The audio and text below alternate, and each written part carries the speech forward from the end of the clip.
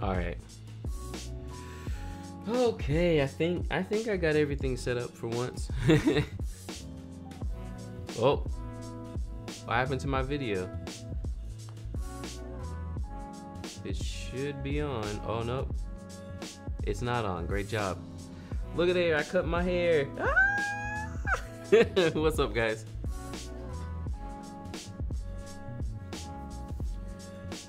We got Taiwan in the house, Nigeria, Canada, Florida. We got all the folks in the house. I'm hoping the stream stays up because there's like a big storm coming through, so we'll see what happens. We'll see if I end up losing power and getting cut off, because it's very, very likely. I'm hoping not. Kansas in the house. How's everyone doing today? How's everyone doing on this lovely Friday? Love to hear. Thank you. Yeah, it was getting too long. I like my hair long, but it was too long, so I had to cut it down and let it grow back out a little bit. So I don't like it when it's short. So I tried to save as much as I could. We got Richmond in the house. That's right up the road from me. Sri Lanka. Welcome, welcome. Hello. Storm photography. So as you all know, y'all already know what it is. We're gonna do some editing your photos on the stream. You all submit it. There are no more submissions during the live stream. And I'm sure I'll get asked that question 50 times, but it is what it is. My mustache is always like, but yeah, I think this was one of the first times that I have like no JPEGs. I think there was one, like y'all actually listened and nobody submitted JPEGs. So, yeah, we're gonna be jumping in there. Oh look, we got Denmark in the house. Haven't been on a live for a minute. Happy to catch this. Welcome. Couldn't submit in time. Oh no. Do you have more Groom BTS? I have another BTS that I'm working on right now.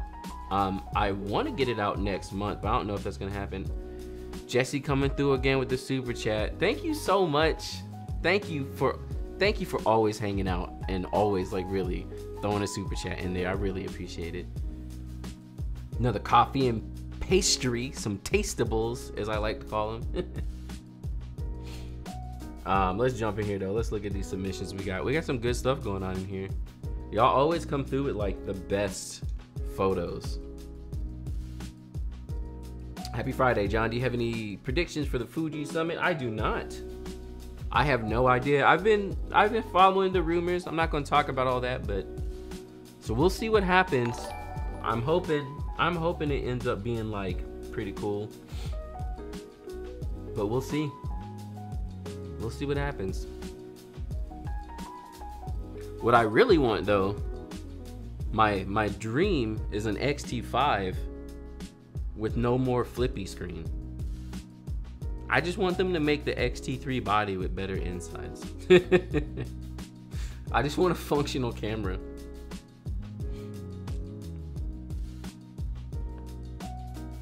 That's all I want.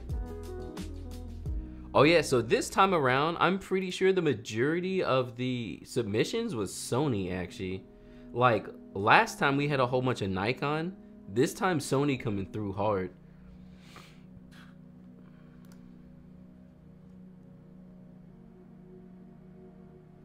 Beautiful photo. We're at ISO 200, so we got some wiggle room. You usually shoot in manual mode on Fuji? I do. For me, manual, it just gives me the most control that I would like to have in my photos. Oh my goodness. Magenta.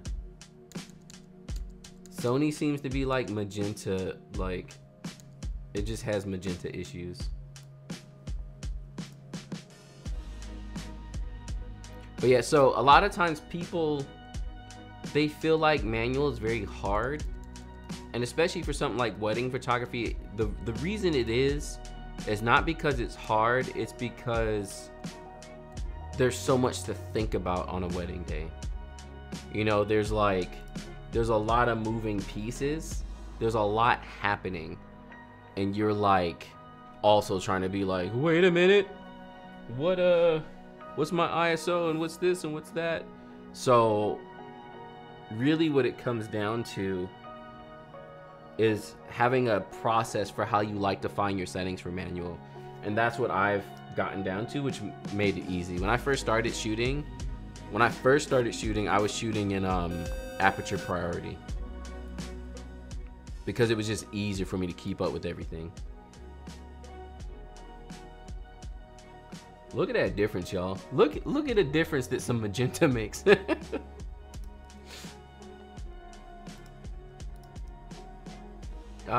Is this the same person? And it's a different photo. I love that foreground, but I might have to trim my mustache real quick. This thing's bothering my nose. Yeah, foreground blur is that it's that sweet spot. How do you edit photos to have the same mood? Do you mean mood as in like tone? Like bright and airy versus dark and moody? Is that what we are referring to as in mood? Feels a little crooked to me. Same tone. So for me personally, again, and it's not just me plugging my preset, but I mean I have to plug it, but I took 5 years to really hone down my style, and within that time I created a preset for myself, and it works across the board for me. And that's basically how I get all the tones about the same, is that I used a single preset on all my photos. Because that's one thing people are like, oh, how do you use a single preset like for everything? But it works and it's fine, and it's been great for me. Example that is shot in natural light versus photo using strobes. I mean, yeah, I don't think the way the light is doesn't really change the tones as much. I mean, it will, but after that point you have to do white balance and stuff.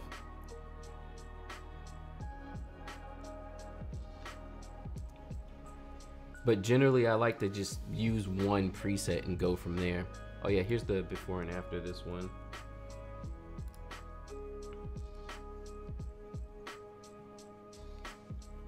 Do you think a wedding can be shot using aperture priority only? Oh yeah, definitely. Again, that's how I started. I was shooting aperture priority for like 2 years or something before I started switching to manual.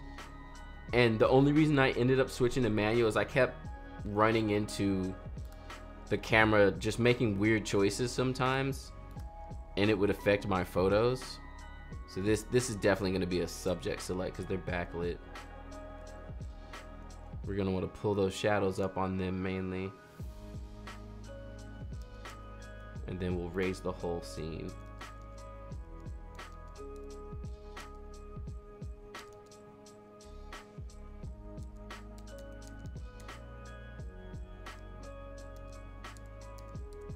Honestly, I'm feeling like this one should be black and white, but we'll see. We got Sweden in the house. Welcome to the stream. You're amazing. Thank you so much. Do you use auto white balance in the settings? Yes. I usually do auto white balance most of the day.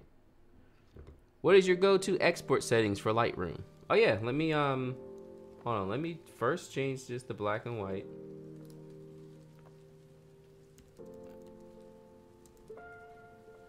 There's something weird going on with the shadows, and I don't know why.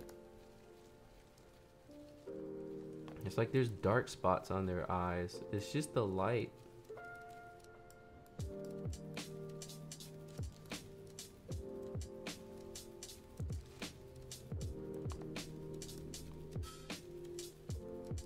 Where's the furthest you travel for weddings? So I've only really done weddings on the East Coast. I haven't been out of the country, and I haven't done any weddings on the West Coast. So I guess technically the furthest would be Florida.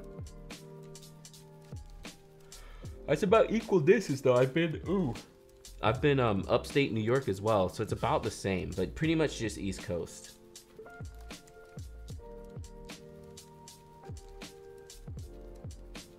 So let's do export settings. I'll do it on this one here. So my export settings, there's a couple of different ways you can do stuff, but the main point here is if I'm exporting for print, let's say. So first, let me actually pick where I want to put this. So the year, the session type. Where did I put my, oh, it's on the YouTube. And then I'm gonna put it in a folder called May. So I'm gonna put in a subfolder. And then I usually do JPEG, sRGB, 100% quality. No resize to fit. PPI is 300. Sharpen for screen standard. And then I add sharpening and grain outside of Lightroom, so I have it open up in a different program. So this is exposure, and I have a sharpening and grain preset I use in there. And that's my export settings. I use that for print and also for digital. Thanks for all the info you share. You're welcome. Yeah, so this would be the final product, and then I add my sharpening and grain preset onto that, and then it's fully finished.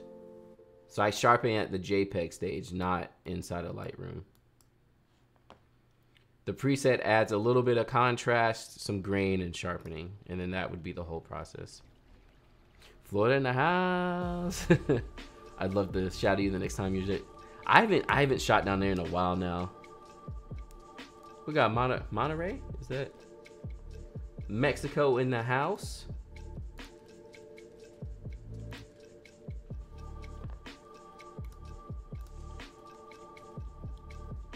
All these photos are backlit. This also, oops, I didn't want to select the sky. I don't want that.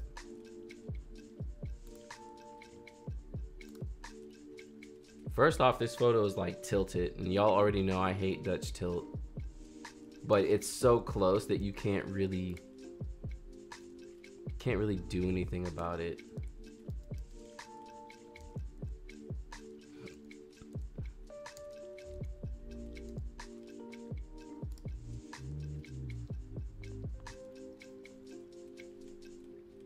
How many presets do you recommend to have in order to keep a style? Honestly, not that many. I would say find a preset that you like, that you feel is closest to what you would like to have, and then tweak it to really fit what you want, and then stay there. And that's it. Like, don't have 50 different presets. I really want to try Imagine AI. Do you use it for all your sessions? I do. I don't edit anymore. I don't. I mean, I can even show y'all if y'all want to see it.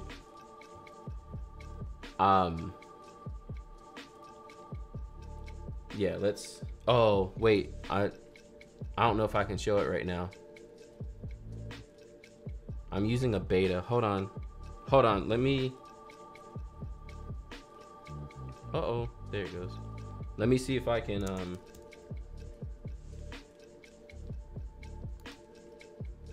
just figure this out so I don't show y'all some confidential information. Oh yeah, okay.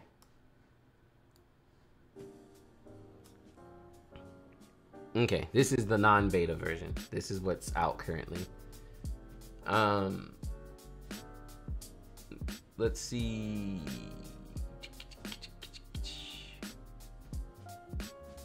So it's gonna make me close Lightroom, but let me show you. So edit, hold on, let me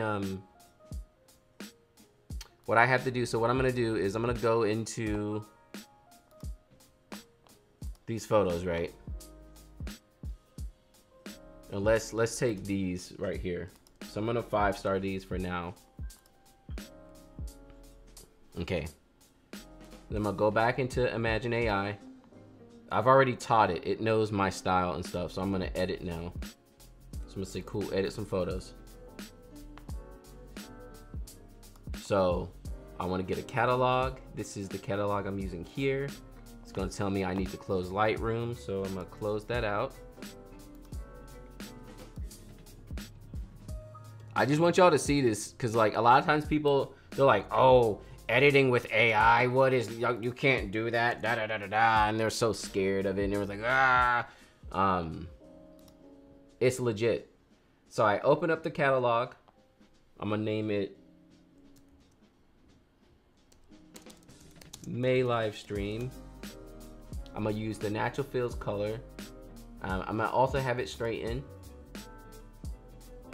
And then we can filter out our images. So I only want 5-star photos. And so now you see here, this is May, it says 5 because I 5-starred about 5. Boom. Choose it. And so here it is. It says, okay, you're gonna do these 5 photos from that thing and use this preset. I'm gonna say, great, send.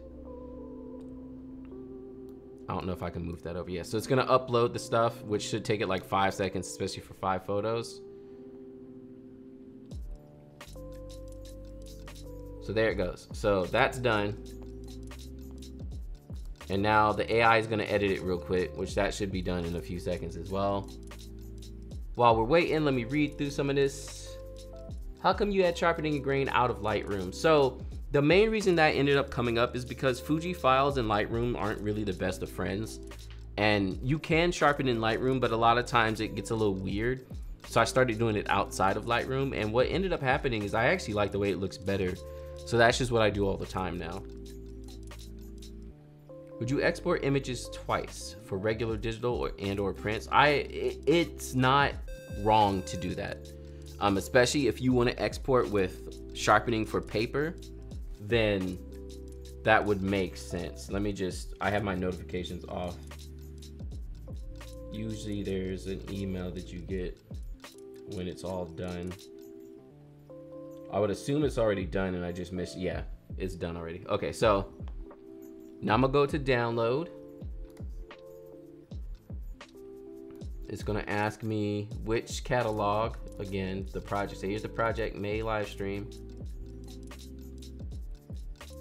And it goes into the May Livestream. It only edited 5, but it's saying there's 85 images in there. So I'm gonna start the download. Don't show me that again. Start the download. There, and then we can open it back up. And now we should see these 5 photos. There they go. Look at that, y'all. Come on. Come on, y'all. Oh, AI can't do it.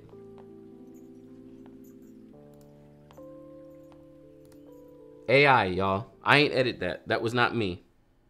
And that's exactly how it looked. Look at all that beautiful magenta in there. Look at it. Aaron, you can't edit with AI. I don't know. I don't trust it. Now, the one photo that was hard, which is why I selected it, was this backlit one. I wonder what it did with that one. This is not so bad. And see, so that's what I'm saying. So, like, a lot of times everyone is like, okay, I couldn't see myself using AI to edit. I couldn't do it. But for me, being able to get my photos back like this and then come back in here and be like, you know what, I would change this just a little bit. That is so much more of a time saver than having to sit around and edit yourself, and or it's cheaper than having to send it to real people. So like, if I'm gonna send it to real people and they're still gonna mess it up and I still have to go through and make additional edits, why not just give it to AI? Because at that point, what I usually do is I'll come through, and if something doesn't look like right, like if I wanted to raise shadows, I'll just do it here in the quick develop and just like bump the shadows up here. And I don't even have to go in. I can just be like, oh, that's a little off, boop, boop, boop, and that's it. How much is AI? I think it's like 5 cents a photo or something. So it's basically about the same as if you were gonna outsource your photos. It's just cheaper. You know, a lot of outsourcing places are charging 35, 40 cents a photo, which makes sense. You know, there's real people doing it, real people need to get paid. But when it's just a machine, they can do stuff like charge 5 cents a photo and turn it around. So like, yeah, I just edited, I did an engagement session with like 300 photos or something, and it was like 30 bucks. You know, like, and it got it back to me immediately. It was amazing. You know, like, I just don't know why everyone's so scared of the AI. I understand, like, letting go of the control and stuff, but I'm telling you, like, it's good. It's really good. Do you think it's good to use vignette? I don't really have an opinion on vignetting. I don't really add it in much. Hey John, shot my first wedding last Saturday. Thank you for all the information you provided. Day went great. Awesome. That's cool. Good job. What type of light sources you usually use? Natural. I mainly use natural light. I don't like using artificial lights. If I don't have to use artificial lights, then I don't. Do you use AI for culling too? I do. I use Aftershoot. So my workflow right now for my personal, like my actual paid work, is I go into Aftershoot. Aftershoot culls it for me. I double check just to make sure it looks good. And then after that culls for me, then I send the photos to Imagine AI, and then the AI edits it, and then I make sure it looks good, and that's it. And again, for me, when you're at the level I'm at with business, and I'm not saying, oh, I have so much business, but again, I'm doing a lot of different things. I have a family with 4 kids. I have, you know, YouTube content that I have to make with sponsors. And then I have my couples that I'm also making videos for, or not videos, but I'm doing photo and photo editing for. So being able to truncate that time of my couples a little bit so I can also focus on other things is extremely helpful. Aftershoot is amazing. We got Flame in the house. Welcome to the stream. This is gonna be silhouette, so I'm not gonna raise the shadows on this one. I might just leave it like that. Maybe warm it up a little bit. And see, that's why I like the natural feels pretty, like it's pretty much about the same. The colors don't really change too much. Do you still wait a while to deliver images, or do you surprise the clients? It's half and half. Sometimes I do wait a little bit, because on the same end too, like, you want to take your time with the photos too. Like, I don't just rush through them. I still do look through things. I still do edit the stuff that needs to be retouched up. But on the same end, like, sometimes turning something around too fast can be like sus. You know what I mean? You get the photos back the next day and you're like, did you even edit these? I don't want my couples to feel like that.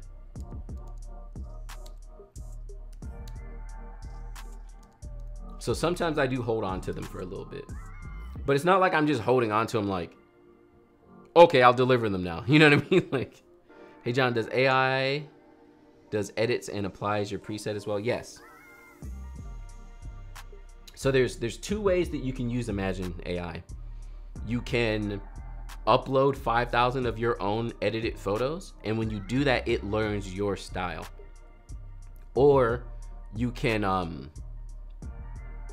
choose one of their talents, which I recently became a talent as well. So the Natural Fills preset is actually in Imagine AI, so you could just use that if you wanted to. But if you have a style that you use constantly and you like already, you can teach it to it so it edits like you do. Nowadays, clients want a fast turnaround. I don't necessarily think so. I think it's the type of client, and I also think it's the type of business you run. Generally, and you know, not to sound like I'm hating on anyone, but generally people who are on the cheaper end, or more so people who don't respect the art and are more concerned about price, those are the type of clients who are going to want you to just turn it around as quick as possible. They're the type of clients who won't think that it's sus that they got the photos back the next day, because to them, quality is not really the main point. It's more so just getting what they paid for. And again, there's nothing wrong with that. It's just a different type of client. Where like higher-end clients understand art, they understand quality, they understand like artisan. So if you turn around in a day for them, they're gonna be like, is there something wrong with it? It's the same difference. Like sometimes when you get to a level where your photography is so good and you're charging too little, it actually turns people away because they're gonna look at it and be like, what's wrong? It's the same, just so like my wife and I right now are like just looking for a house, which if anyone knows anything about the housing market right now, it's absolutely insane. But you know, like when you're looking at houses to buy and you look at one and it's like stupid cheap, you're not like, oh yeah, that's a great deal, I'm gonna buy this house. Your first thought is what's wrong with it. So it's the same thing with like wedding photography or photography in general, most products. You know, you go to Walmart and you see a purse and it might look good, but you already know you're in Walmart and the thing's $5. So in your head, you're like, that thing's probably gonna fall apart in like 5 seconds.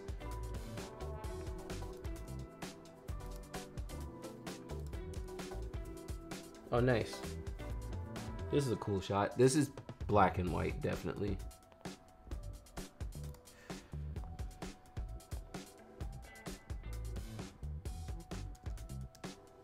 It has like a very classy, classic wedding feel to it.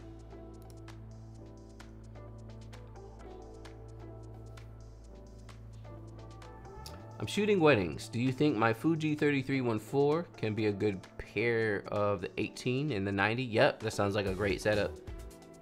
You got your wide with the 18, you got your close-ups with the 33, and you got your tights with the 90. Are you going to do BTS wedding again? Yeah, I do. I have 2 recorded. I just got to finish editing them. I used your natural fills in Imagine. I love it. Yeah, please never remove it. Yes, I saw your preset on Imagine AI.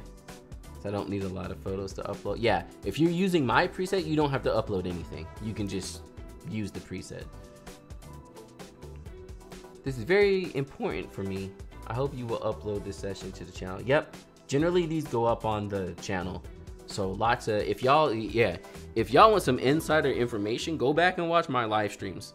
Like watch them all the way through, because I'm very candid in the live streams. So true, never thought. Yeah, exactly. Yeah, lower prices can actually hurt you. Because that's the thing. There's a lot of people who are, they're like scared to actually do certain things. And like, they're scared to raise their prices. And because of that, they have lower prices, but then they're mad because they always get like, they get all these couples who just like want to nickel and dime them. And they're like, oh, I always get people who want to act whatever.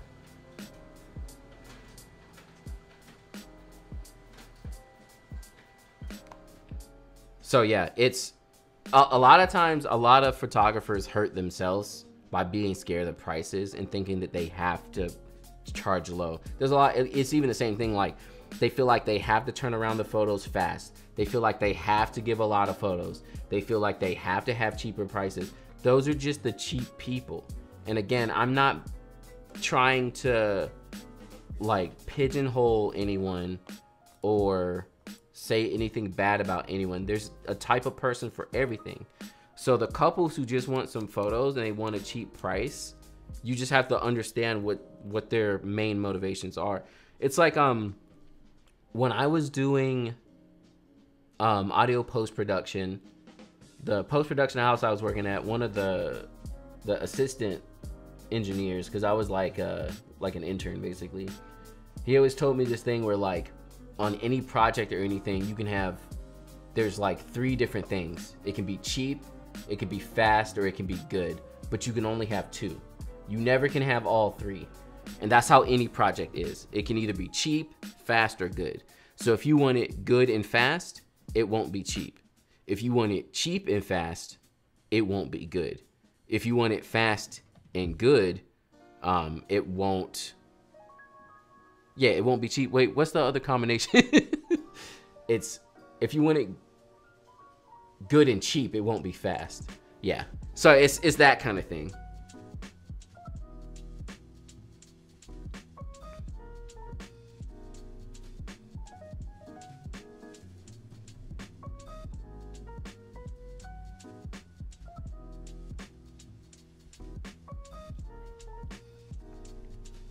Do you offer mentoring? I do. I have a link somewhere.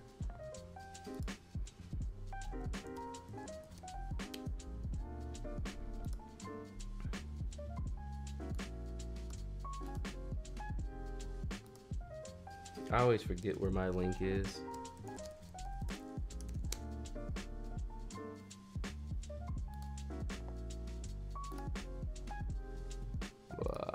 I need to add it to my bot so it just like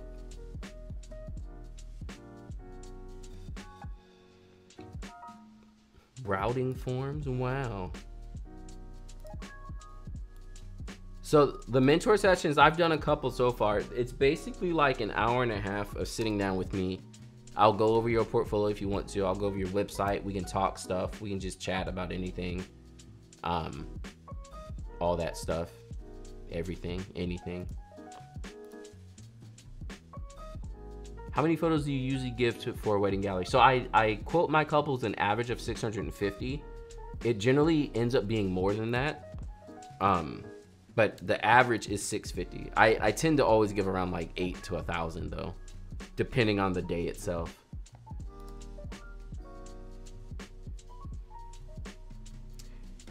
A little off topic, do you accept your final payment the day you deliver the final edit images to the bride and groom? I do not. Final payment happens before the wedding. So I usually do the final payment 2 weeks before the wedding. And then they get their photos. Some people, again, and this goes back to what I was saying about photographers feeling like they have to do certain things to like appease the couple, which is not needed. Some people would be like, oh, I couldn't see myself like making them pay before they get, but I'm showing up on the day of, they're getting something.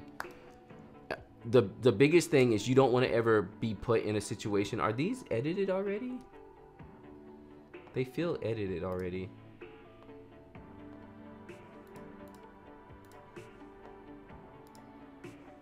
But yeah, you don't want to put yourself in a situation where the couple has the power. And mainly this means like not everybody, but as a business owner, you can guarantee a level of service that you're going to give people. You can guarantee that. And if for some reason you don't, like the Better Business Bureau and all kinds of people can come at you, right? Whereas the couple, they don't have anything upholding them to any type of standard. Photography is subjective. So if you wait for the payment until the photos, and then they're like, we don't like the photos, which they can say because it's subjective. They can just say that if they feel like it. Now, there's nothing you can do really, because you can't say, well, no, you don't like them. Like, you can't say you don't like them. It's my best work. It's subjective. They can say whatever they want. Whereas if they had paid and they don't like it, you being a business owner, again, knowing how you're going to run your business and having a certain like caliber of how you're going to run your business, you can work something out with them and get to a better place and, you know, serve them, versus it being like, now y'all are fighting over the money because you gave them everything you said they were going to do, but now they're demanding that they don't want to give you everything that they said they were going to. And it's, so yeah, usually payments before the wedding. Do you use the Brenizer method a lot on a wedding day? Not a lot, but I definitely get at least 1 or 2 in. I'll generally do a Brenizer during the ceremony because everything's usually pretty still, and it's really nice to have like this big Brenizer ceremony photo, like right at the beginning of the ceremony.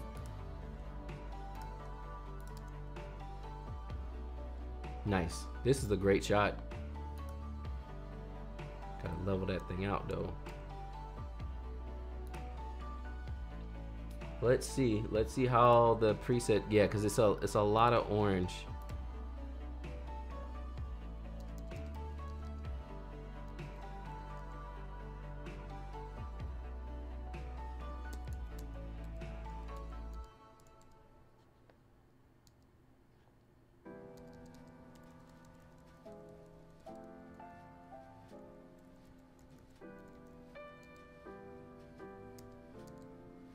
Yeah, and I need it to feel brown, not orange. Did y'all see that? So this is a great example. A lot of people ask about skin tones. Did y'all see where that came from? And how I had to adjust the preset? Because that's a big part. I get people all the time who buy the preset and they're like, it didn't do what I thought it was going to. You still have to edit the photo. The preset is just like a tone basis. It's, if anything, I think I can add a little bit more magenta in there. And those greens, I almost want that shirt to like, I wonder if I add saturation. Yeah, I need that green to come off the screen a little bit more.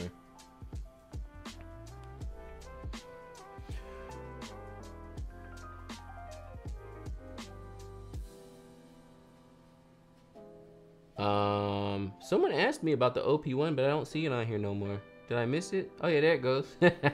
Unrelated, but what do you think of the new OP1? I've seen the OG in the background, a few videos. Yeah. So yeah, I do have the old original OP1. I actually got this recently. This thing is maybe a year old at this point. The new one looks cool, and especially that it's stereo and stuff. It's a great upgrade. But that price, yo. They're like, hey, new OP1. We haven't done an OP1 in 10 years. This thing is $2,000. Dang, yo.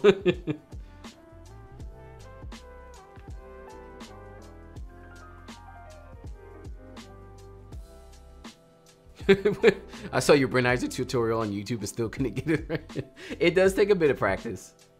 The skin tone change was amazing. Yeah, it's just a lot of tweaking and understanding, because the biggest thing here is I didn't want her skin to look orange. That was the biggest part. And you saw, so I came into the HSL and turned down orange, because if I turn it back, you see how orange that is? It's too much. Come down some and you'll get that nice like brown. But see here, that's where it's too much. You're like, it's not enough orange. Orange is a part of skin tone, all skin tone, regardless of if it's dark or not. But it's very much more prevalent in brown skin tone. Especially if it's a lighter skin brown, like my skin's very orange as well. Could you explain the Brenizer technique for those unaware? Brenizer technique is basically just like a panorama, but the point of it is you take a telephoto lens and you're trying to make the shot look like a wide shot. So you get the background blur from a telephoto lens like an 85 or 110, but you get a wider shot. Because as we all know, if you use a wide lens, you're not getting a blurry background. But yeah, this is a beautiful shot. This is great. I'm gonna actually,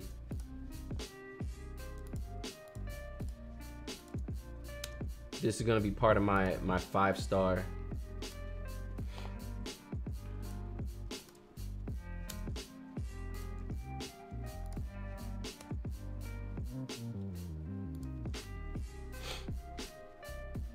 Do you suggest a new photographer establish a portfolio through Instagram or Squarespace, or a physical portfolio book?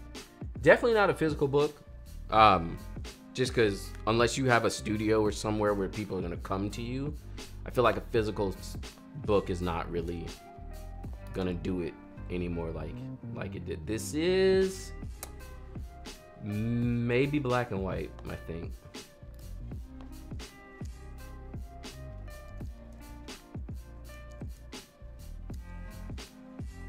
Man, there's always dudes who have to have their sunglasses on.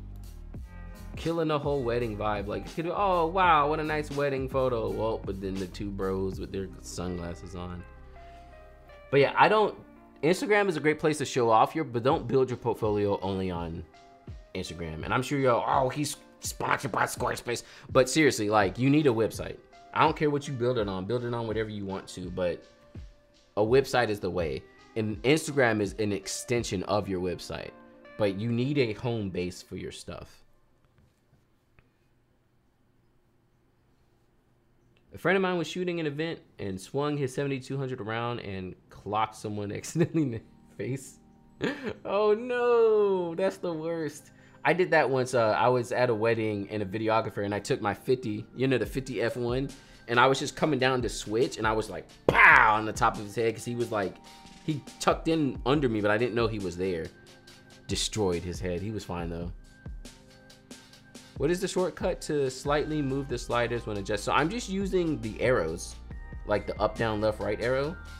So I'm using, I think it's up and down, yeah, and it goes in increments of 5 or 10 or something like that. And that's usually how I edit. Oh, is this the same wedding? It looks like a cute walk-in photo. Great expression.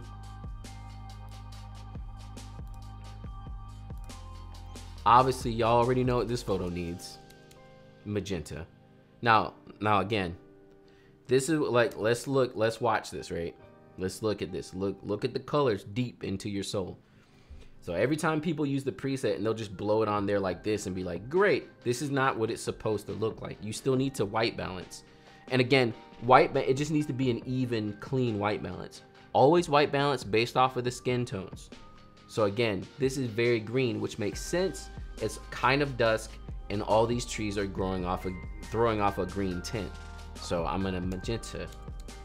And see there, the skin tones are starting to get a little bit more normal. Now the photo is still too cool, if y'all can tell, so I'm gonna warm it up as well. And somewhere in this range, it's a little, people get on me. My photos are definitely heavy magenta, so they have a little bit of a like reddy, overall pink tone to them. But still, everybody has their own like kind of feel for what they want. But the main thing is try to get those skin tones at least looking like they're human. You know what I mean?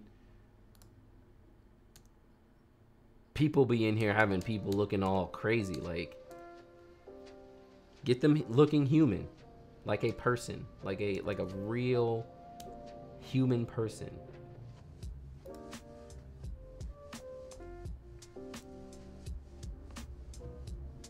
So yeah, there's our before and after.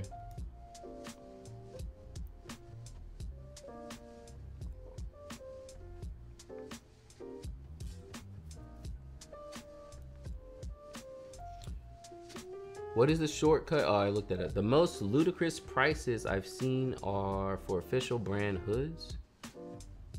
Huh. Any advice how to get more high-end clients? It all comes down to brand. It comes down to brand and how you present yourself. Your website, all that stuff. The biggest thing too is like, oh yeah, here's the other ones. So see, okay, here we go. Great example. The photo on the left, I edited. The photo on the right, the AI edited. I mean, you wouldn't know. You'd have no idea. Honestly, I think this one got the white balance almost better. And see, now I want to go back and re-edit this photo because it's like too green or something. Something's missing. The AI's over here showing me up, y'all. But yeah, so when it comes to higher end clients, a lot of it, again, it's brand. And it's all brand. Like, think about it. You look at a company like Apple. Technically, maybe not now with all the M1 chips, but when Apple was on the Intel chips, technically you could build your own PC at home for way cheaper than a Mac. But between the OS itself and the brand and just kind of what the brand made people feel, that's what they were fine paying higher prices, even though they could just go get a PC, build it themselves, and it would be fine. So it all comes down to brand, how you present yourself, your logo, your colors, everything. And that's a big thing people miss. They make a website and they just throw up photos because they're like, these are great photos. If the photo's not the style of weddings you want to do, if the photos aren't the quality of weddings you want to do, if the photos don't attract the type of couples you want to attract, then you're not lining your brand with what you want. And that's a big deal. Like, you have to, and that's what you want for high-end stuff. It's not that you have to have high-end stuff in your portfolio, but you have to be very picky about what you show. You could have a low-end wedding, but have photos that look like they could have been high-end. And that's all you really need.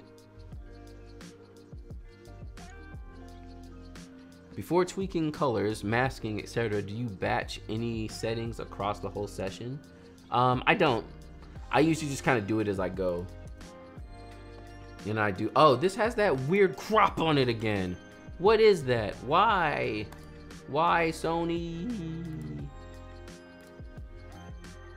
Why, Sony? Why? There we go. Great shots. That's good stuff. These are also, these are getting 5 stars as well. So here go all the Imagen, I keep saying Imagen, Imagine AI edits. So I did not edit these. The AI edited. Look at that. Look at that. Natural Fills preset. Edit it with AI. It's good, y'all. So many people say, oh, I wouldn't do that. Do it. Trust me. I feel like I'm giving away my creativity. If you're trying to get paid, your creativity don't matter. Let's just be real.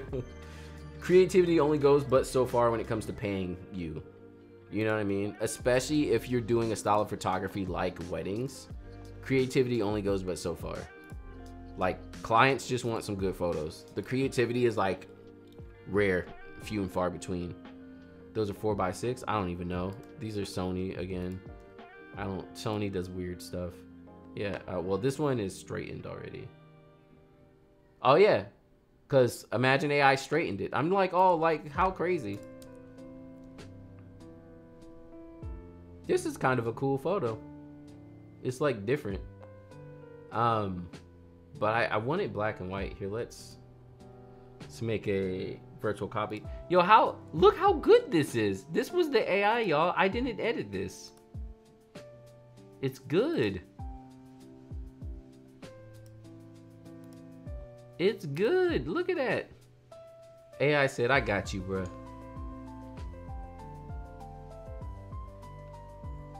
What song is this? File request has been closed. That is correct. I normally don't take any new photos during the stream. I actually forgot to take that out of the description. I'm sorry about that, y'all. Okay, let's see a black and white version.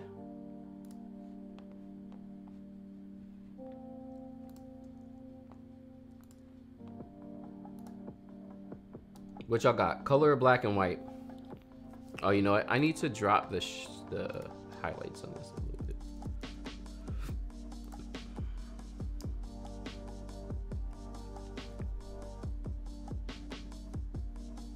Hope I get you. Yeah. Hopefully you can get in there next time. Silly question. What is AI? Artificial intelligence. There's a program called Imagine AI. That's how they spell it. It does editing for you. It'll edit your photos for you. It'll even learn your editing style and edit the photos the way you would like them to be edited.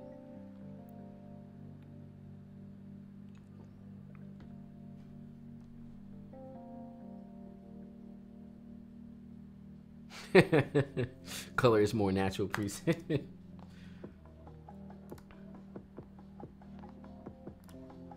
Okay, so this one, the AI did this one and it's fine. If anything, I'll come in here and subject select. Uh-oh, that's not the subject. We'll leave it though, whatever. And then the question is, do I want to like pull the shadows down or pull them up? Cause see that, I can do that. Yo, look at that dynamic. Look at Sony with that dynamic range though.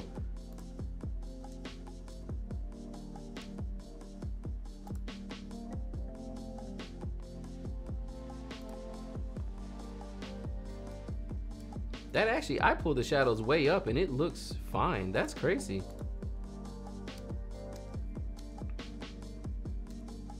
Yo, you would almost not even know that this was backlit.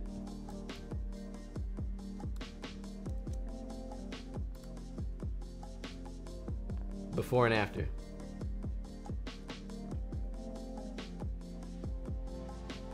I'm pretty sure Imagine AI has a free trial. The free trial is basically, it'll let you edit like 100 photos before it starts actually charging you. The green is really dramatic, so it feels better. Yeah, the greens stand out a lot against that like blown out sky too. So yeah. Oh, see, they shot at ISO 125 too, so that's again the advantage of shooting a good ISO.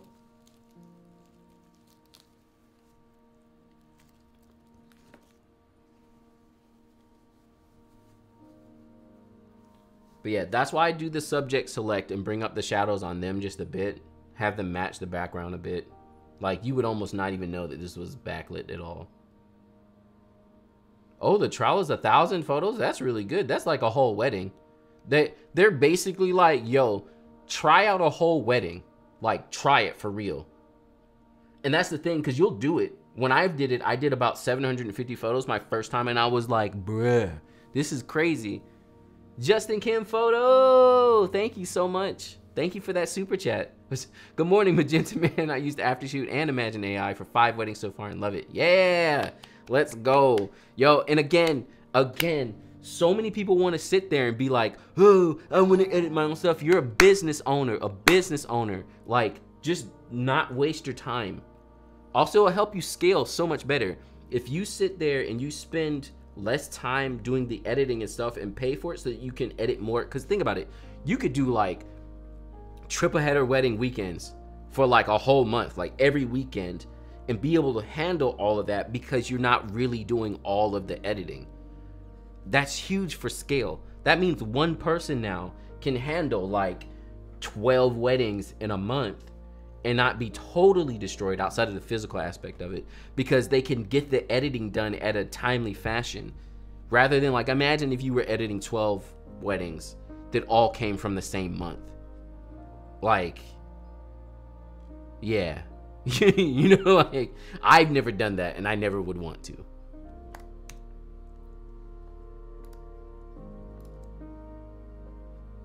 Here we go with some wide shot. Hey, it's Flame with the dope shot. Yeah, always with the beautiful work. Again, just because I'm extra, and this probably is a hill, but I can't. I need that thing straight. Maybe it's not a hill. Yo, I love doing these type of shots. Look at that motion. Look at that leg. Look at this. Let's go. I love a good leg. Like, you see how much motion is conveyed in the legs? So good. Also, too, and this is something I didn't notice, and I never tell my couples to do it specifically. It just happens. You see how the opposite legs are like, which really, really gives the motion. That's good. Yeah, it's a hill, but I straightened it. But yeah, exactly. Yeah, this is great. This is beautiful. Good stuff.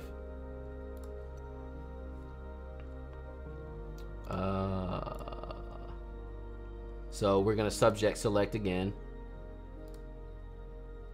and we're gonna pull up them shadows just a bit.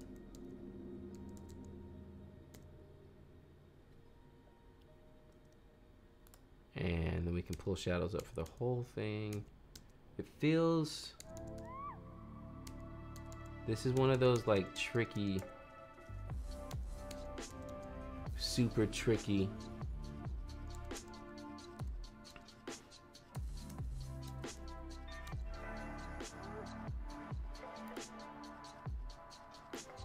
Man, that Sigma art be hating sometimes. Oh, you are at f1.4 though too. That's fine.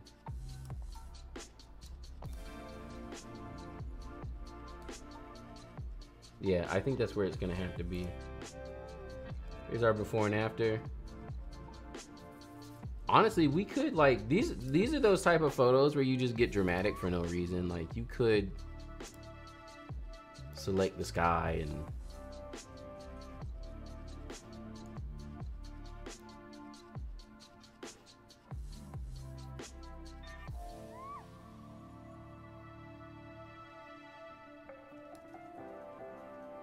where's my graduated filter? How does this, I don't know how this thing works no more. Oh yeah, the gradient.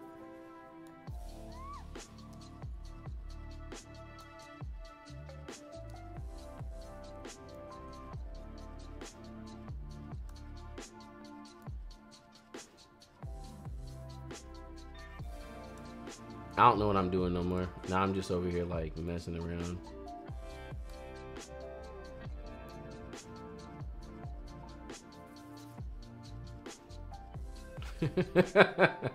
Wow. I'm sorry. I'm not a fan of heavy photo manipulation. I'm just not. You can do it and it can look good. People pull off some crazy stuff, but for the most part, especially when people are learning, I see people trying to do like heavy manipulation and it just ends up looking bad. Like, it ends up looking so bad.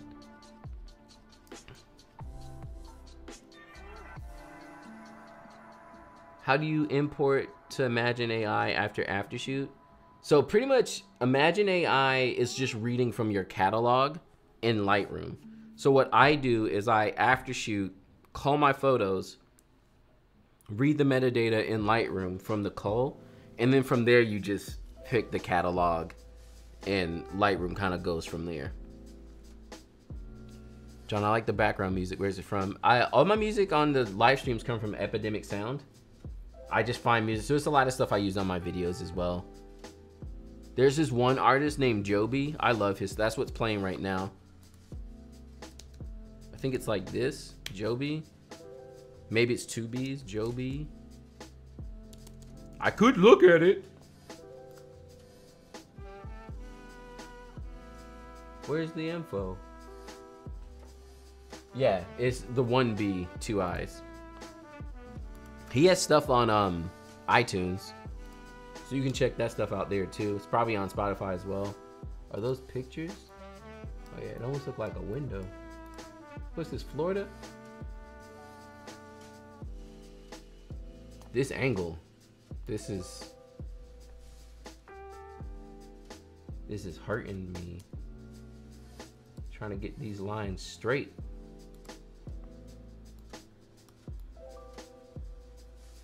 I guess you can't really totally get it straight like that though. It's fine, whatever.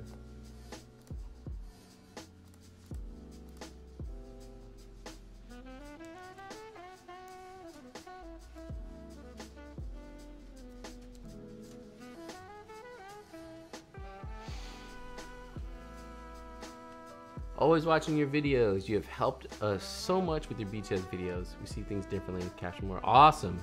Glad to hear it. I'm not a fan of pay per photo kind of deal, and I do like taking my time in Lightroom at a restaurant. And I mean, yeah, if you want to edit, that's fine. The biggest thing for me is it's all just about scaling. Like you're not going to be able to edit like 100 weddings back to back by yourself. Like eventually it's going to get to a point where you need a team. So that's my main thing.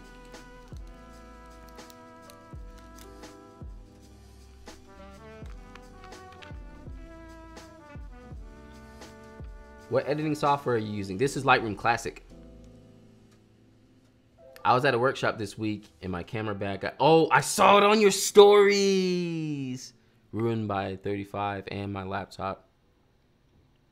Oh, that's horrible. So bad. Here's our before and after.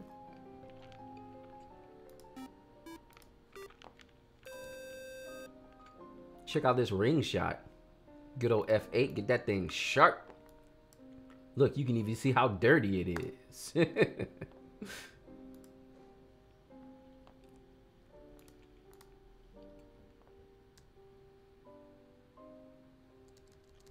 Ta-da! Bump that clarity a bit. Drop this, cause it's too red and orange, so I'm gonna cool it down. Look at that. And see, that's what people miss, y'all. White balance is the answer to most things. Everyone wants to just sit here and like slap on a preset and call it a day. White balance makes the difference. Yo, is this that same song again? What song is this?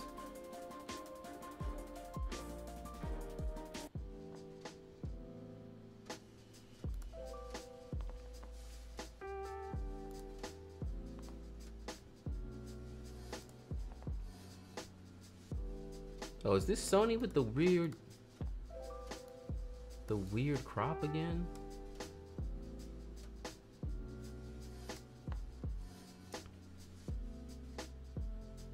But yeah, here's our before and after. And yeah, it was way too orange, so I dropped the white balance. Dropped that. It was too warm. Cooled it down.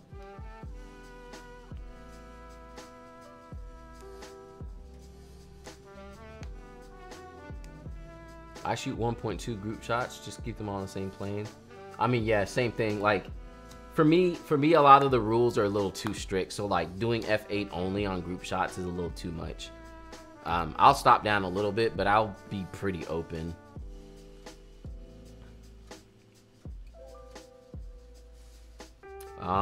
This feels like it wants to be black and white just because of the way it is.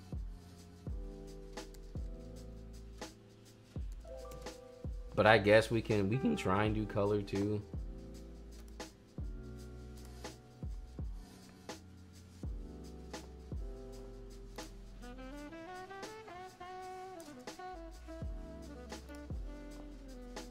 Yeah, it's something about the contrast of the photo that like... Oh wait, is this white? Oh, okay, I thought that was supposed to be green and like the colors were just off.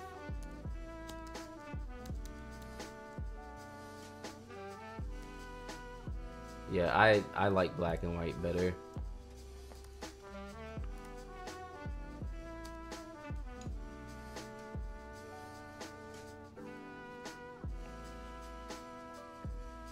Song playthrough. Yeah, it keeps playing the same songs. I missed the deadline. Oh no, I'm sorry. Black and white for me. Especially just, city vibes give me that black and white all the time.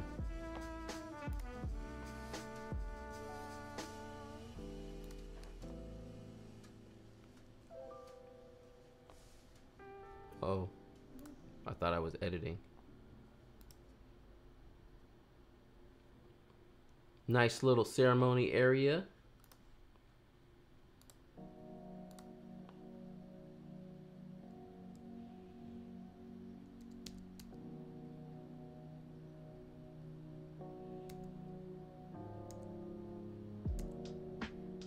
And honestly, that's good where it's at.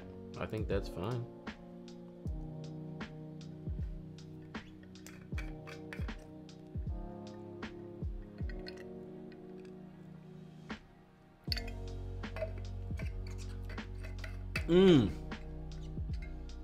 Throw some ice in this thing with your water. And since it's supposed to keep in the temperature, the water just gets like super cold. So good. Ah, nice. Beautiful shot. Definitely a 5-star. Love the expressions too. Great emotions on this photo.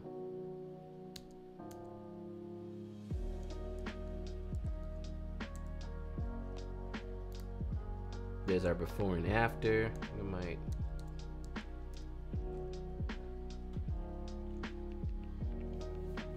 Did I level it out? I can't remember. I did. Great job. I did it. I did it, Mom.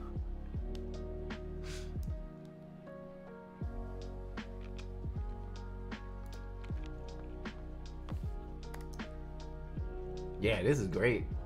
Good stuff. Okay. Will auto look weird?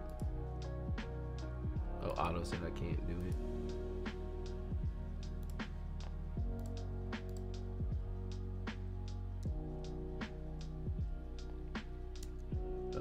So this one is not warm enough.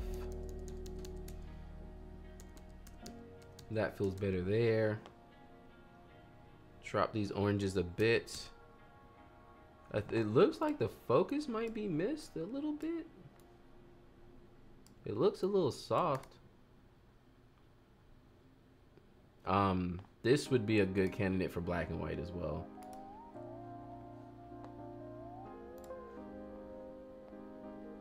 What is, I just now noticed this random petal.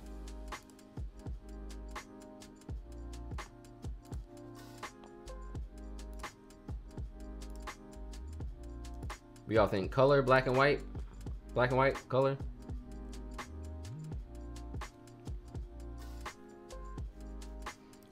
One day I'm gonna get a 5-star. It's like the goal of the stream. I'm gonna get a 5-star one day. Did a couple ever ask you for a wedding venue suggestion for photos? So like, They asked me for the venue? Is that what we're asking? Do you lens correct every time? I do, usually. Uh oh, my internet. Hold on, let's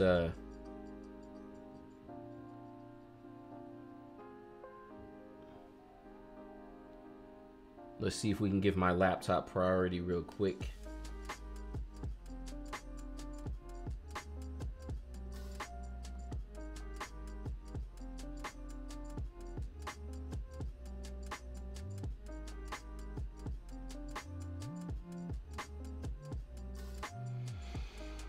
Nice haircut, thanks.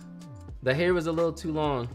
I like it long though, so I'm gonna let it grow back out. I had to cut it down. And since my hair was pretty much locked up, I had to cut it under the locks.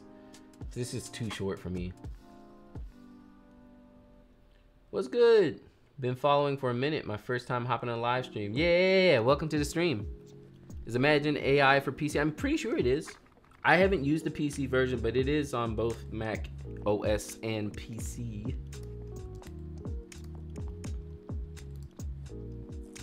Ugh, Dutch tilt. Look at that. Don't even have to do nothing. Maybe warm it up a little bit. Yeah, they're looking a little dead in the skin. But see, this is one of those like you just happen to catch the photo type of thing. So Dutch tilt is just what it is. Sometimes that happens. It's life.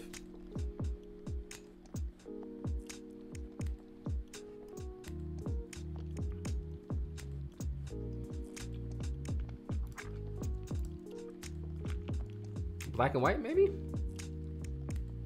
I mean, it'll be fine either way. Again, we're gonna warm it up a little bit.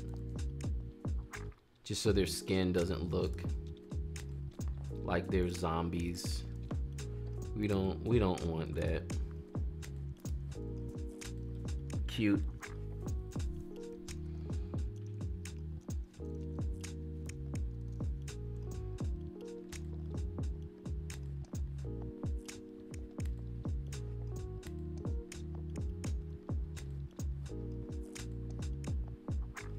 Yeah, y'all really came through this time, submitting them some good photos.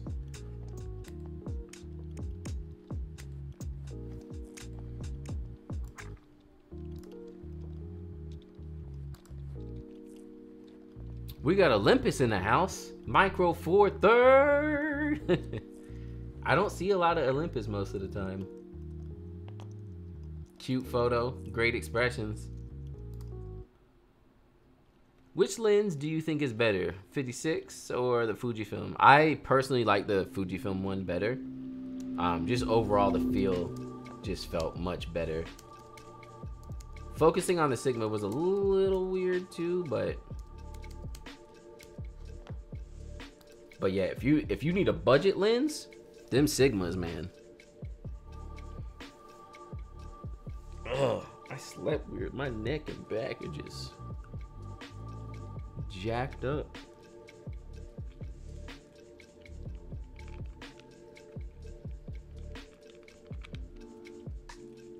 Autofocus is bad. It seemed like it. I will say when I was using the Sigma lenses, it was before they had firmware updates. So it wasn't like the final firmware. So I don't know exactly how the autofocus worked.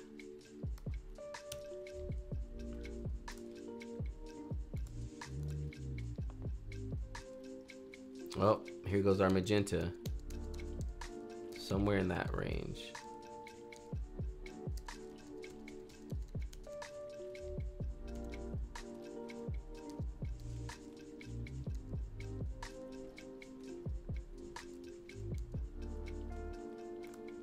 We can select our subject,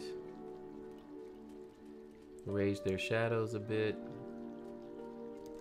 Not too much. We'll drop the shadows here. Make it still look natural. Warm it up a tad. Sit somewhere in that range. Magenta's a little too hot for once.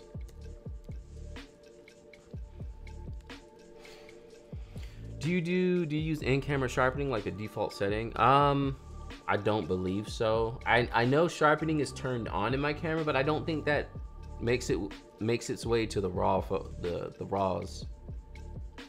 Is your black and white preset more punchy or more flat? I think it leans towards the flatter end. It's not like super punchy.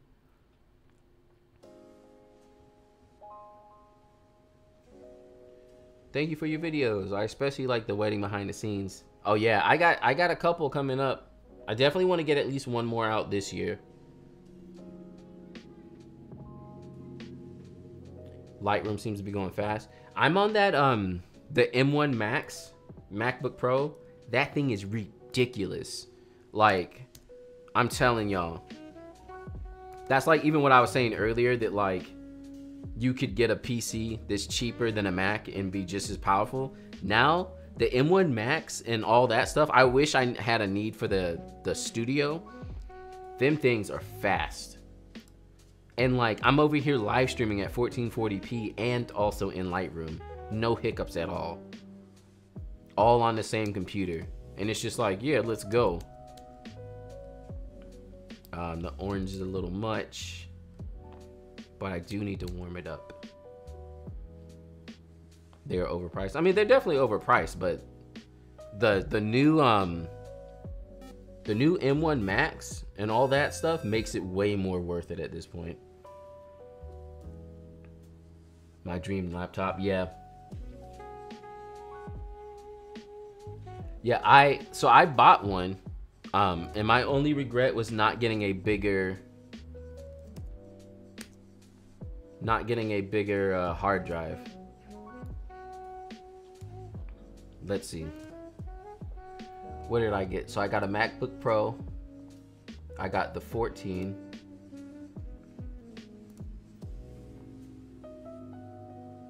And I'm pretty sure I got the 10 core. Because I paid a good almost $4,000. I'm pretty sure I maxed this out. And I maxed this out. And I did 1 terabyte, yeah.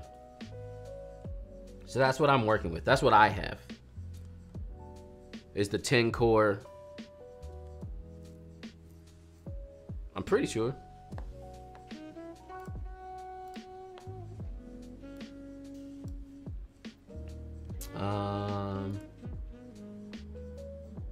M1 Max.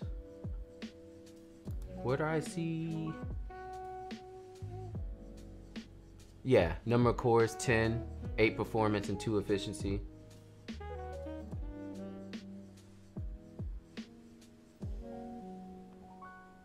Where do you see the graphics? Where are my graphics at? Graphics. Yeah, 30. Yeah, so that's what I got. I should have got a bigger hard drive though. I should have went with like a 2 terabyte at least. Also, did you thank you for the presets? You've made me fall in love with photography again. Awesome. I want to get, but see, now that I have this thing decked out, see, if I knew they were going to do the studio, I wouldn't have gotten a decked out laptop. Because I do need a laptop. I edit a little bit while I travel, but I don't need one like that. So right now my laptop is being my main computer. But if I knew that this was coming out, I would have got this instead. Bad GPU issues? Well, now everything's off the M1 Max and it's good. It's fast. Yeah, I would have copped one of these so hard. M1 Ultra 20 core is overkill, y'all. Do y'all know what I could do with that? 128 gigs. Throw a 4 terabyte in that boy, or an 8. Woo! That's almost 10K. Woo! Can you get an external? Yeah, but it's, so the thing is, with these new Macs, the SSDs they put on them are dumb fast. So basically all the speeds that they keep saying that this thing can do are negate if you're working off of external hard drives. So, and I'm already seeing it. Again, that's why I regret it. So like when I'm working in Final Cut, If I export and all the data is on the main hard drive and I'm exporting to the main hard drive, it is fast. It exports so fast. But if I'm on an external exporting somewhere else, I can clearly see how much slower it is. So that's why, like, if I were going to get this is what I would do. Like, I would put a whole 10K on it and I would max out to 8. Because I'm like, oh, just get externals. It's faster. It is totally worth it. It honestly, in my opinion, makes the whole difference. I mean, if anything, I probably could sell my laptop and get at least half the price of this one. But my laptop does everything I need it to do, and I can take it with me when I do travel. Because I do travel pretty often.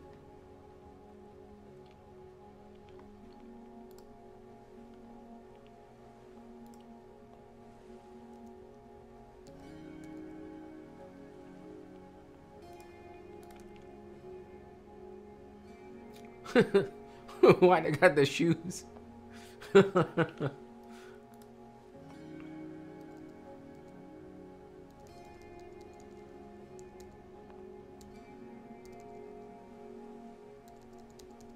this needs to be warmed up. Anytime when you're editing and the skin feels weird to you, like, that's when you need to white balance. Man, I'm still on a Lenovo. The speed is killing me. Yeah, I just now paid off this MacBook Pro, but that was rough. But again, investing in when you have a business that's running and you're making decent money from it, like, all that stuff is justifiable. Like, it's an investment to help your business out. And on top of it, it's a tax write-off too, so. Hey John, how can I submit a photo to you? I'm not taking any during the live stream. I usually have submissions before the live stream. So the saturation feels like it's missing too much. I'm actually gonna turn it up a little bit. Yeah, it just felt like too desaturated. Cute.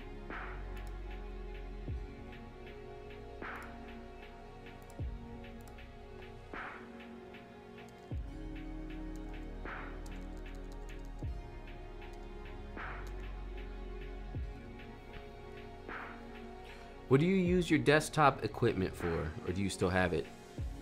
So my desktop stuff, I pretty much disbanded that. So I switched. So I had a desktop, and it was in a big case. So I took it out and I put it into a small case. So I still have my PC, but now it's just for gaming, and that's it. Like, I have it over there in the corner. It's just my little gaming PC now.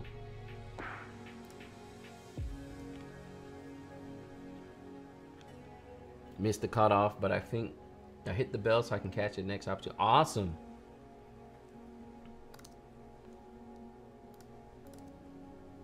Beautiful. We're gonna, y'all already know me. Give me that center crop.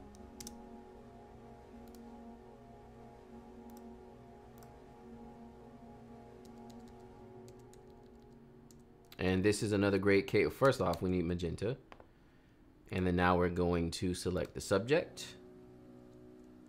Pull up these shadows on them.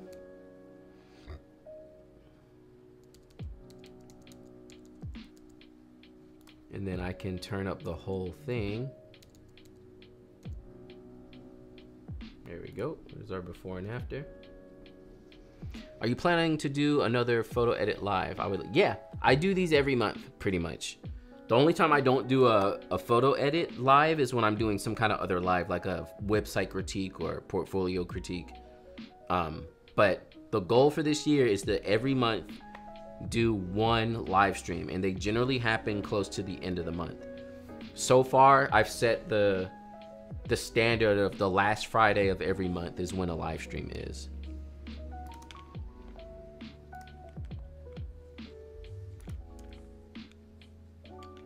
Nice. This is that nice, like, classic wedding photography. Classic, classy. Here we go again. You see warming it up? You see the skin tones?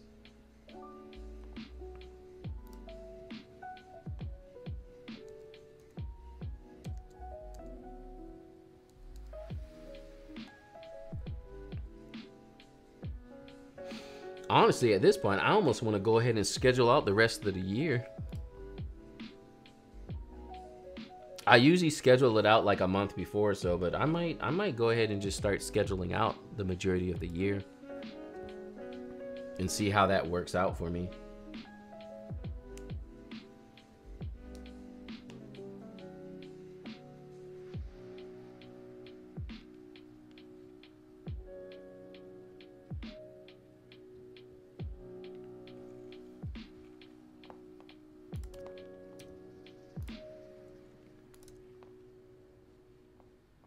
Javier in here submitting too many photos.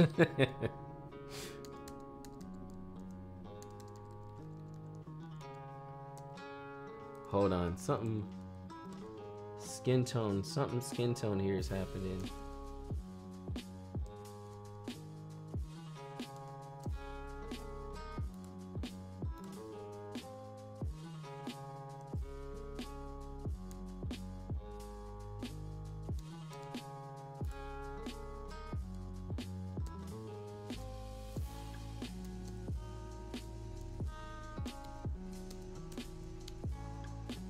What is happening?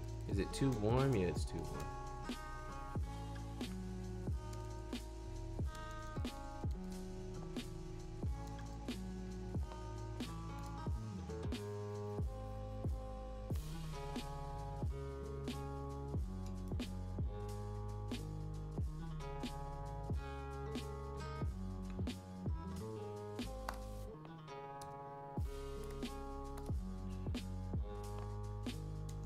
Not enough magenta and too warm. Pull these shadows back a bit. Yeah. Javier, man. This dude submitted like 30 photos.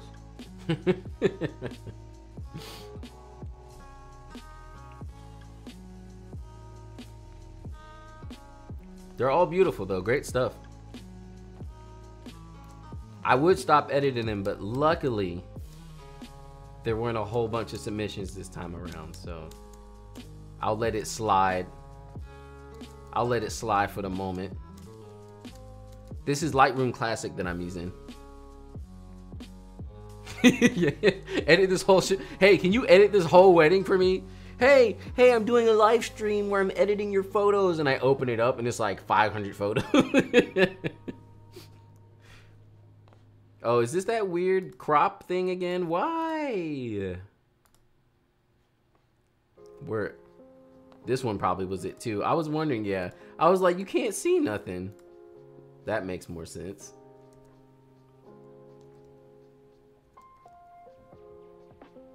Could you edit these 500 photos? Thanks for editing my wedding for me, John.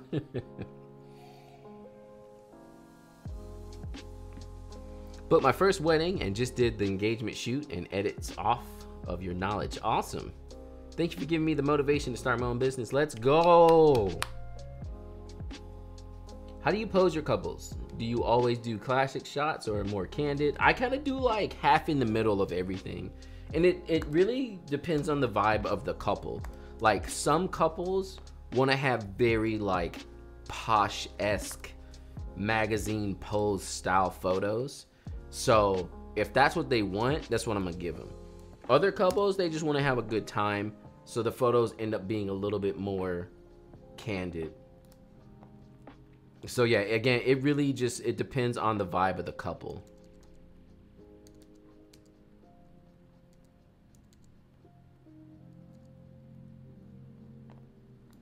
Man, that 23 f2, sometimes it's like my best friend, and other times it just like, it just doesn't. It's a very middle ground.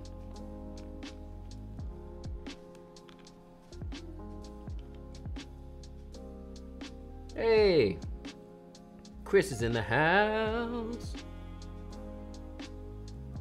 Recommendations for posing when bride is taller than the groom. It's a hard one. I normally don't really have to deal with that too often, luckily, but try to keep the same poses, really. There's just certain poses that just won't work at all.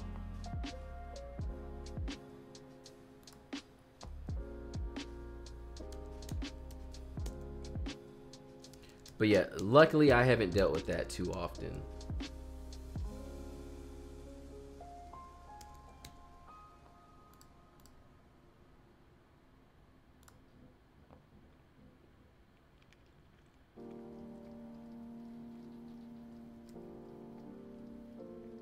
Oh yeah, this was the one JPEG that snuck in there. I'm sorry. No JPEGs. Cute photo though. Here it goes. Dun, dun, dun, dun, dun, dun, dun, dun, dun, deleted. J. Crew dropped their summer line. Still no much. They just sent me mail, their little catalog mail thing. Check out the summer stuff. Great photo. Oh, nope, Lightroom, that's not it. Just straighten it out a little bit for me, that's all.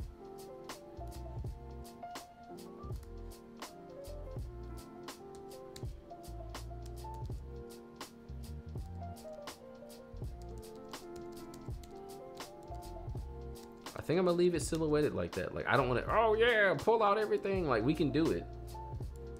You know, we can do it. We can select the subject, we can do that, and then we can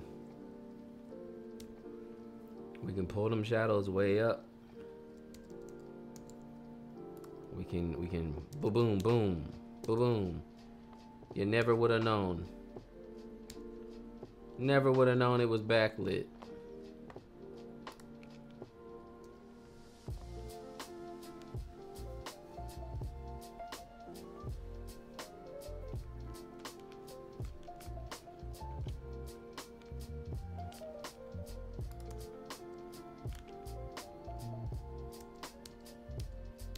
Need more magenta. It's not enough magenta. I'm gonna go like judge a competition or something. Uh-oh, is this edited already? Reset.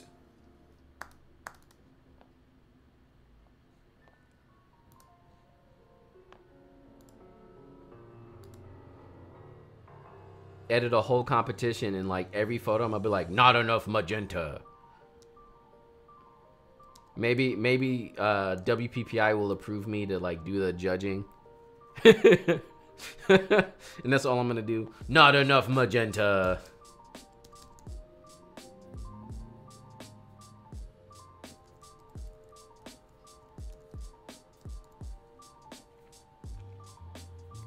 Do you use lens correct on every edit? Pretty much. If the camera will allow for it, and it knows the lens, then yeah, I do usually turn it on.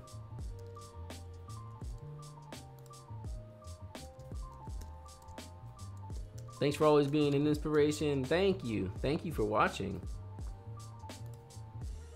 Here's our before and after.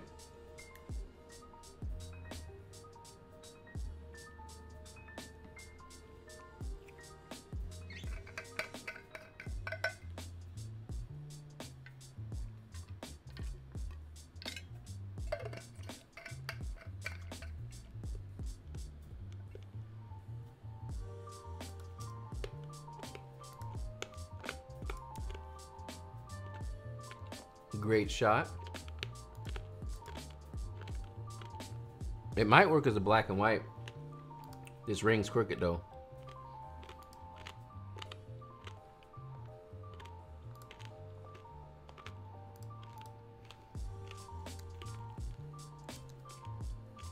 That's one of those things too where like, there goes that orange again. Do y'all see that difference? But yeah, if you have the ring like all up in the shot like that, it's almost the main focal point. You gotta straighten that ring. And that's the little stuff that will catch you off guard. It'll kind of come out of nowhere. So like I've done that myself. So I totally know that. But you gotta watch out for that stuff.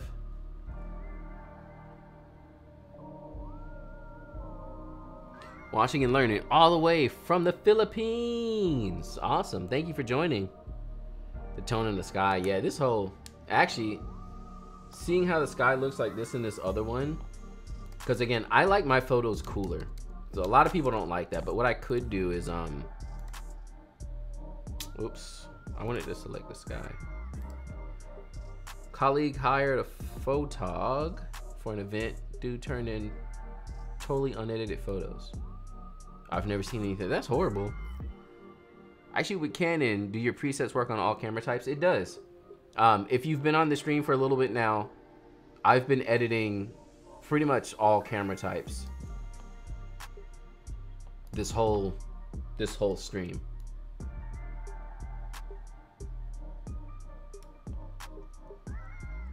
So, okay, so I selected the sky. The sky's separate now, right? So I can pull down the exposure a bit, make them skies more dramatic. Pull up that contrast on the sky, make it more dramatic. Some clarity, make it more dramatic. And then we're gonna warm up the sky only. Look at that. We can even, we can make it, no.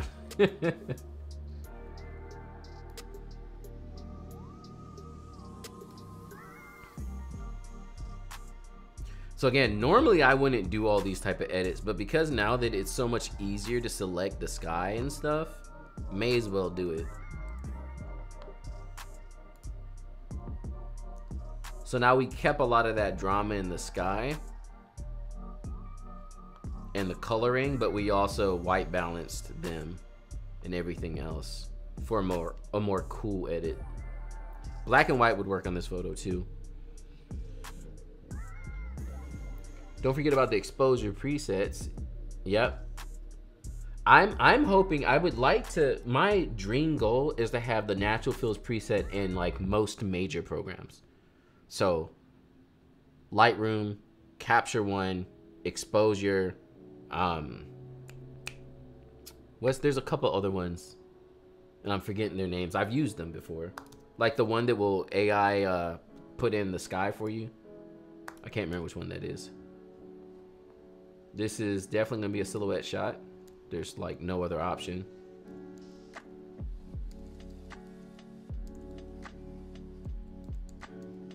DxO, I don't even know what that is. We got the Philippines in the house. Are y'all just waking up? Any idea why the raw photos in my camera versus raw photos uploaded in Lightroom does not have the same color? Yes, because on your Luminar, yeah, that's the one I'm thinking of. So the reason the raw photo in your camera and on the computer look different is because in the camera, you're not actually looking at a raw photo. You're looking at a JPEG representation of the photo you took. So that's why, and let's see if any of these photos do it. I don't know if they're gonna do it, but usually that's why when you're looking at it here, you see it says embedded preview. So that's the JPEG version look of the raw photo. That's what you see in your camera.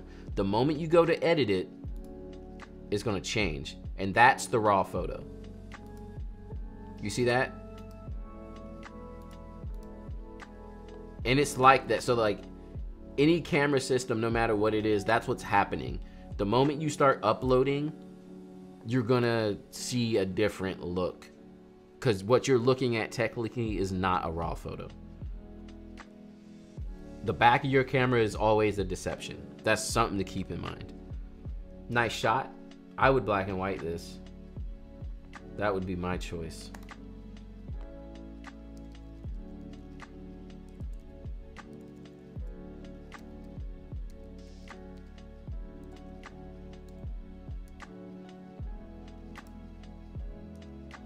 Yeah, I don't know if color would pull it.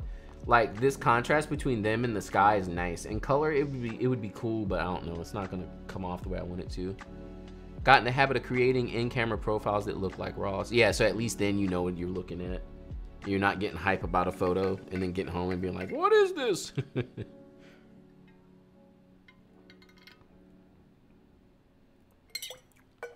How do you decide a photo is black and white? It's a feeling thing. Some photos just feel black and white. It's that, and it's also like a lighting thing. When like the light and the contrast of the photo are what's really popping off about the photo, I feel like that's what makes something black and white. Also, if it has like a classic feel to it, something about a classic feel to me ends up feeling more black and white.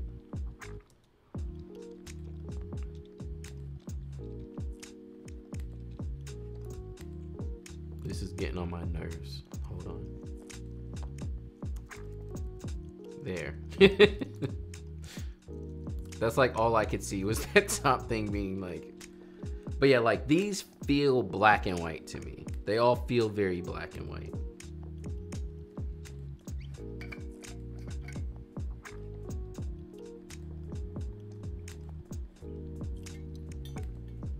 Do you use compressed or uncompressed RAW? Compressed. And they looked fine. Again, as a wedding photographer, my main concern is like how many photos I'm able to take. Cute shot.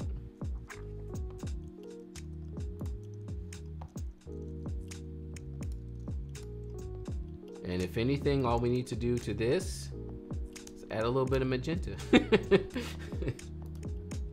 Great photo, but it could use some more magenta. Hey John, can you critique my portfolio? Like, there's not enough magenta. Why am I not booking weddings? Because there's not enough magenta. Oh, nice. This is a good photo. You want to know the true secret to booking more weddings? Just add some magenta to it.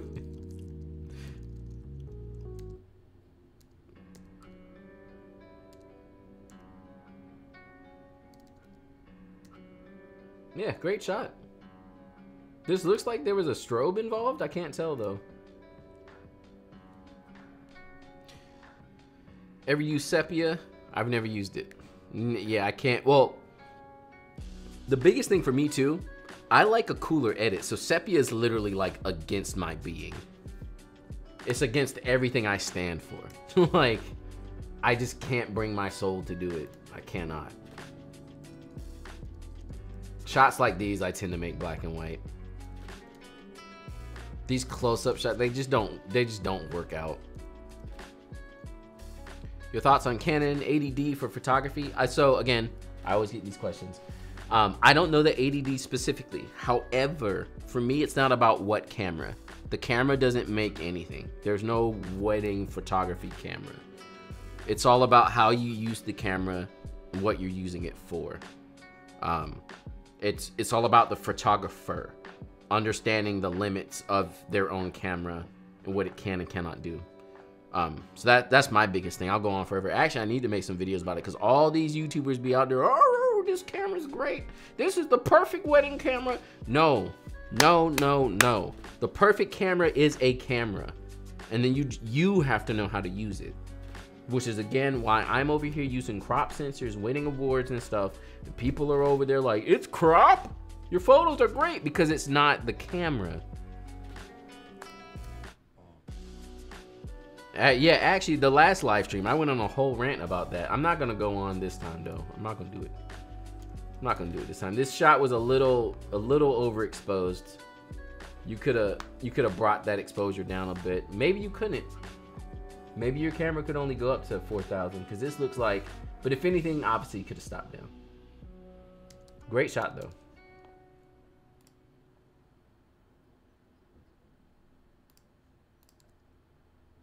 Nope, got some more wide shot Wednesday.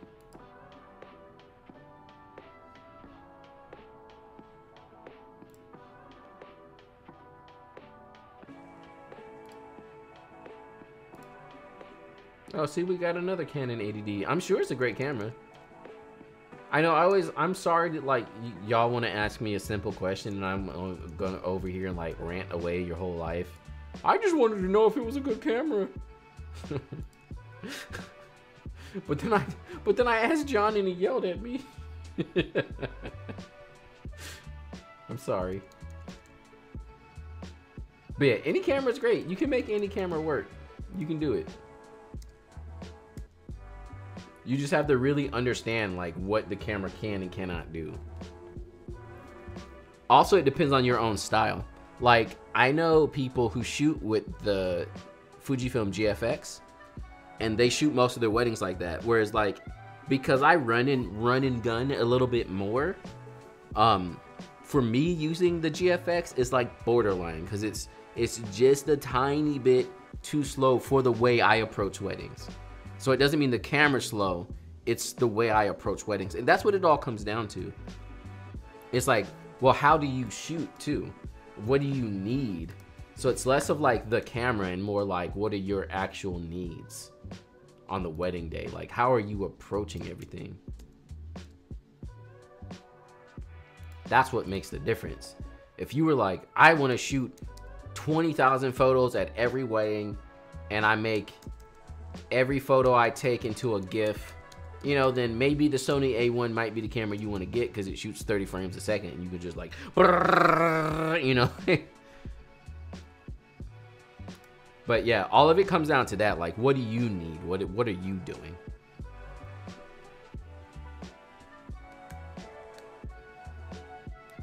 Hi, John. So I'm actually new to photography, now learning to edit photos. My question is, when is a photo right and over edited?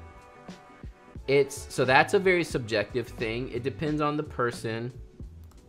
I personally loathe an over edited photo. So like, even if you're watching me edit now, my edits are very minimal. I'm like, let me put a preset on it. My preset is pretty much just giving me color tones.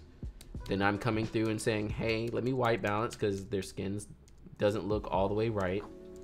Changing the exposure a little bit and the shadows a tad, and that's it. That's it. And you can do a lot.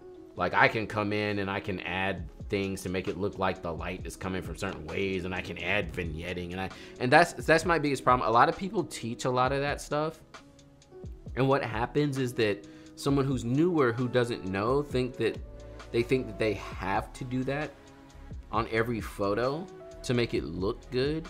Whereas in my opinion, you should be trying to get it looking pretty much right in camera, and then after that, it's more about just keeping the edit nice and clean.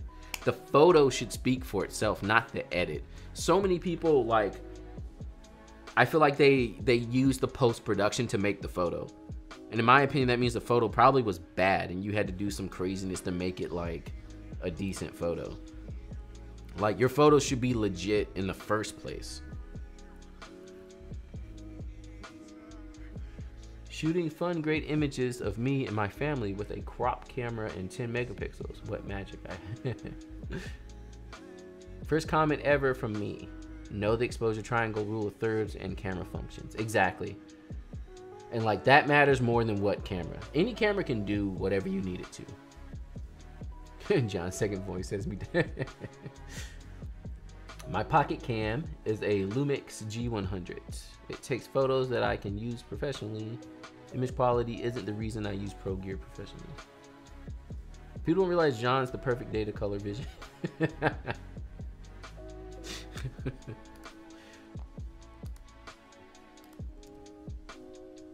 Beautiful shot. Oh yeah, see? Flame with the beautiful coming through. Coming through with them dope shots.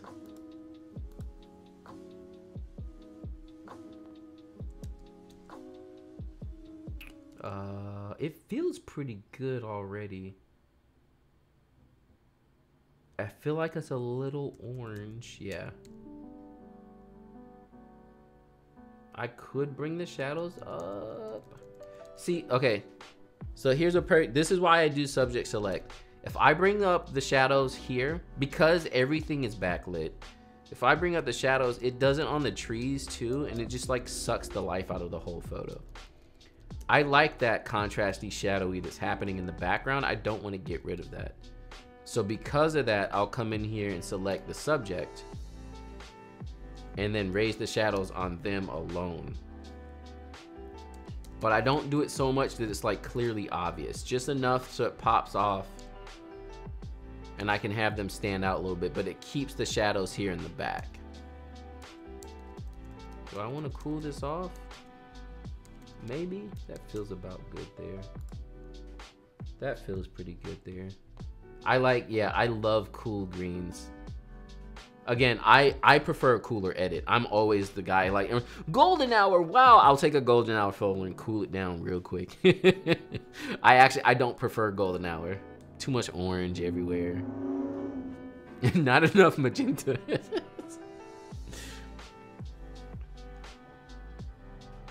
Is there a specific criteria to submit photos? There's not. Now, the submissions happen before the live stream, so I don't take any during live stream, but as long as the photo is safe for work, y'all can submit whatever you want to me.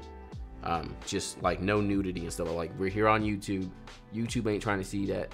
Nothing violent, nothing with nudity. Other than that, y'all can submit whatever you want to. It doesn't have to be wedding photos. You're so right about the photo being good on the first play. Yeah, there's a lot of, and I mean, you can do cool stuff with post-production, and it's cool. It's its own art, and it's fine.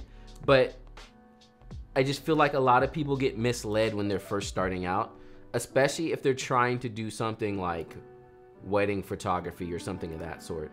Like, you don't have to edit it that hard. You really don't. When it comes to wedding photography, people just want to see a good edit. They just want a nice photo. You know what I mean? And sometimes, yeah, they do want something more dramatic, but you still don't have to do crazy post-production. You don't have to. There's so much gatekeeping in wedding photography, and it gets old real quick. And it doesn't mean you don't have to be good, or you can be good, but at the end of the day, the majority of people just want good photos of their wedding day. That's what matters to them. Just give me some great photos of my wedding day.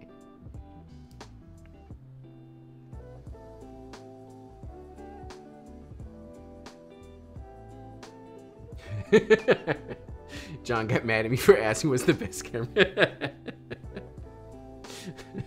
I just wanted to know the camera. In 2022, your average number of booked weddings, clients per month. I have like, what? It's 2022 now. I only have like 6 more weddings this year. So I wanted to take less weddings so I could focus on YouTube and things like that. So I priced myself out of the market, and I haven't been booking yet. I think half the reason I'm not booking is because my brand's not aligned correctly. So I'm working on that right now. But I have like no weddings booked for 2023 for the most part. And I only have 6 weddings for the rest of the year, so I don't have a lot of weddings. I did start out as a graphic designer before venturing into wedding photos, videos. Oh, cool. Photography professor once said the first most important thing is getting it right in camera. Exactly. And I mean, it's really true. That's why, like, shooting film, it's still helpful even in the digital world. A lot of people, oh, why shoot film? You can learn a lot. You can learn a lot shooting film. A lot that you can apply to the digital world. These are before and after. This feels, what's happening here? Is that just how it ended up? It almost feels like there's a flash. It looks... This black line makes it look almost like a green screen. How crazy.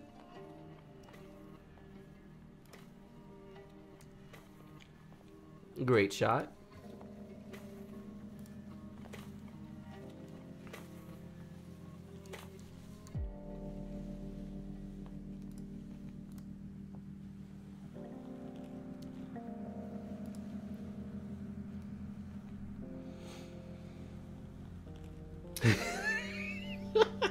If magenta isn't around 70%, are you even editing? What is this? That's what. Well, John, what's the best camera for does it shoot magenta? Nice haircut. Thank you. My hair was a little too long. It was getting too long for me, so I had to cut it back, grow it again. That's my process. I like having my hair long. So generally, I'm always cutting it and then letting it grow for like 2 years again, and then it gets too long, so I cut it again, and then another 2 years goes by of growth, and then it gets too long again, so I cut it.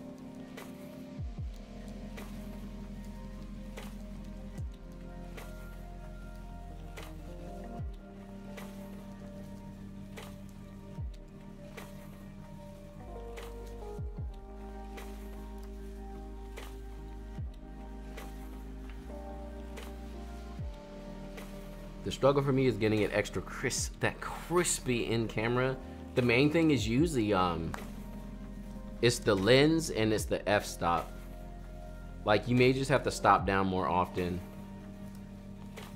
on your photos. Now see, look, a photo like this I love. Why is that? Because it already wants magenta. It needs it. The whole photo is basically magenta already.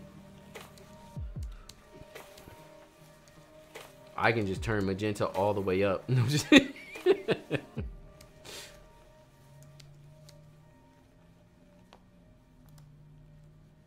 That's why I love when I do a wedding and the bridesmaids are all wearing some kind of like blush and I'm like, ha ha, magenta.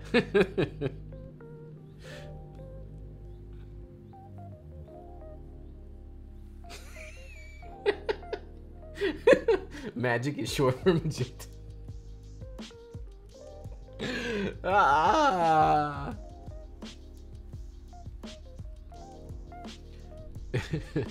What's wrong with my photos, John? I feel like they never turn out right because you ain't got enough magenta. Y'all crazy. I'm about to start the YouTube membership stuff. Call it Magenta Fam or something.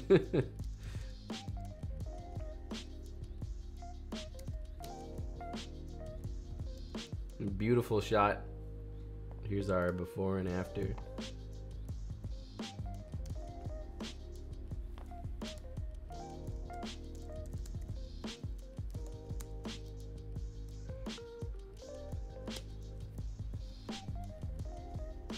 You get a magenta shirt when John really.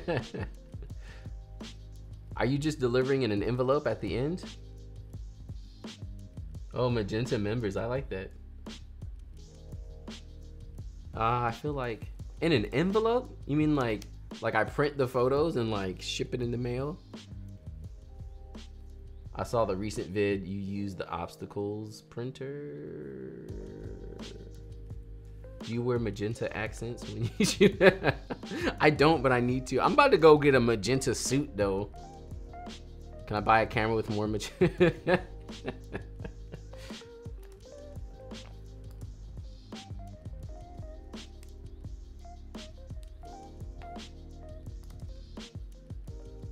This might be black and white. Yeah. It has too much feel to be color, you know? Like, it would work in color. Is this thing edited already? Is that how it came out of the camera? It looks pretty good.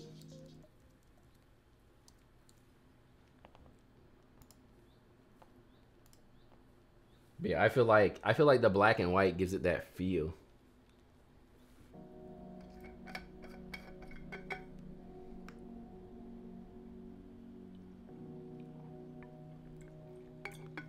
Oh, Instax images. You know, I don't use them. I need to start bringing my Instax with me, honestly. That'd be cool. I wonder if people would be like, why is this dude taking pictures on an Instax?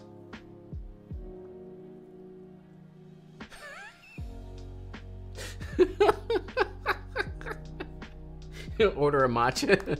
It's too much green. Sir, it's a matcha. Ah! Why is it so green?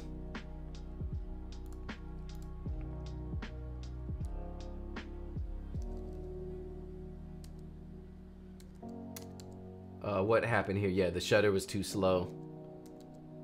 So this is a great example of what I talk about with how, because people teach settings in a certain way and it's not taught in like a think about the outcome. It's just like, this is the best settings. So what happened here with this photo is, so they're running towards the camera, I'm assuming, having fun. And aside from if the camera itself missed the focus, which it probably didn't, it looks like the camera got the focus. It's motion blur that's happening. And this is the stuff that gets people. Oh, why aren't my photos crisp, but they're always blurry? It's this kind of stuff because someone told you ISO 100 is the best image quality, which it is.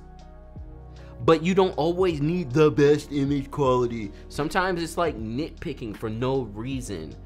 All that would have had to happen here for this photo, cause see, it's dark, it's like dusk. This is probably blue hour. This is after golden hour, it looks like. And or it was like super overcast. Hold on. Let's see if we can, is the time on here? Yeah, 6:25 p.m. in May. It probably was overcast. So it was overcast, so the sun was already going down. It was pretty dark.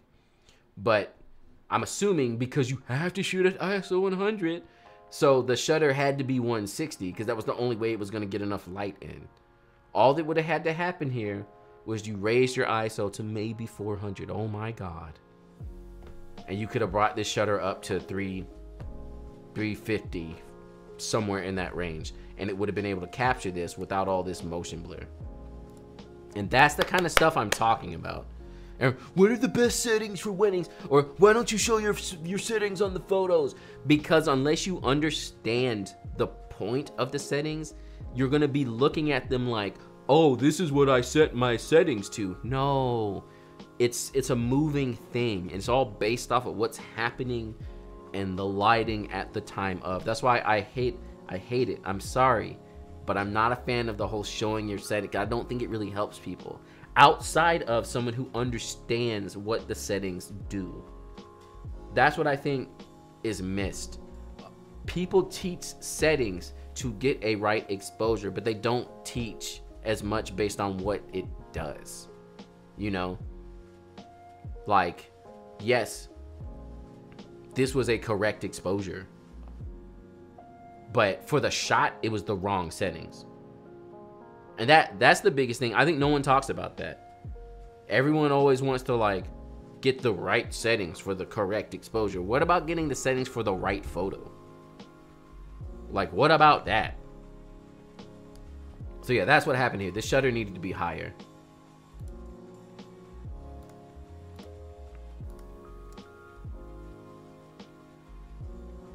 You need to do a workshop on this. I mean, yeah, I need to. I just, again, it's, and I'm sure a lot of people look at me and they're like, oh, this dude's not even a professional. You don't know what he's talking about, da da da.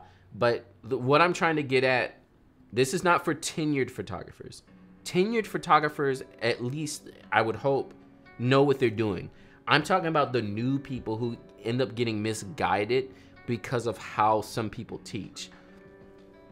There's nothing wrong with it. They're trying to help you, but people sometimes miss the point that your settings is not a static thing. There's a lot of factors going on, but a lot of people teach from a very static standpoint.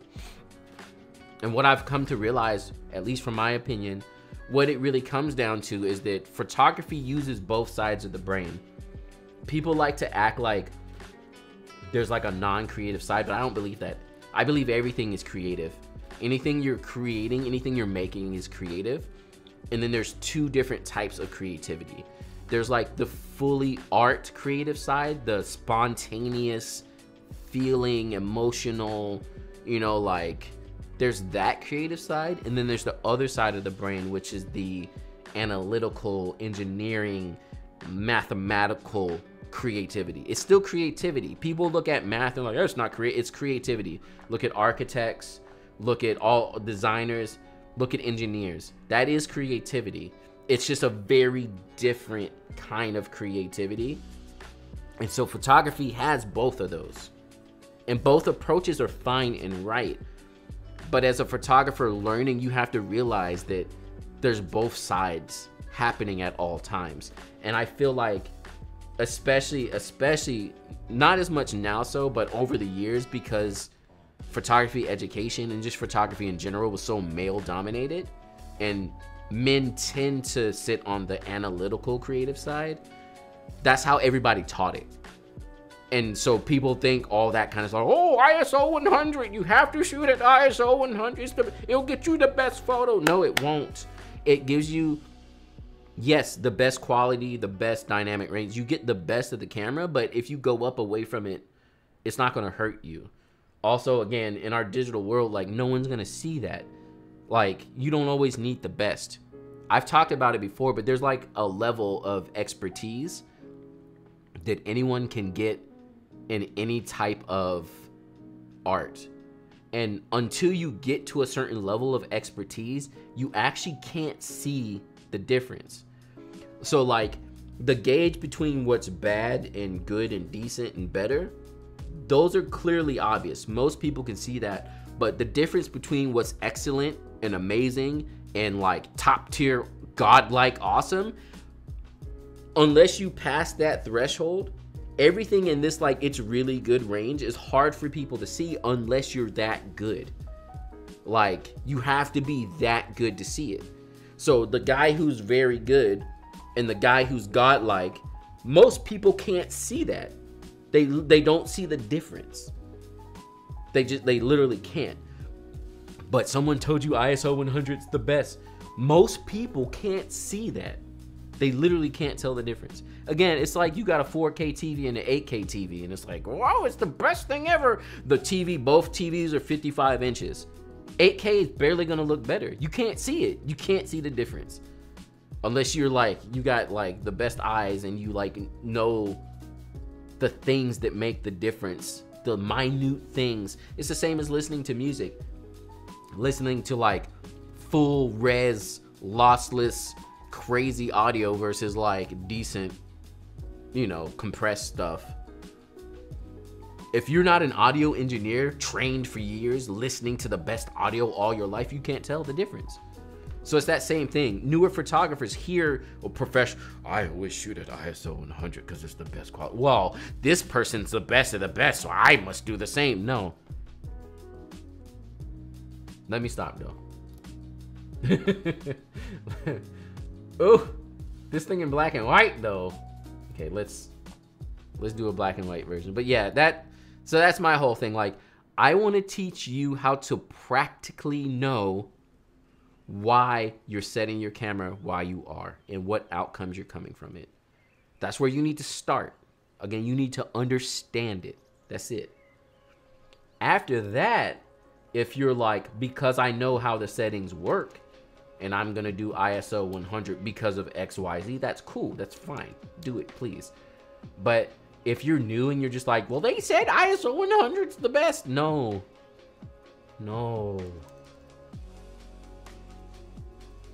Because then you'll get a blurry photo and you'll wonder why.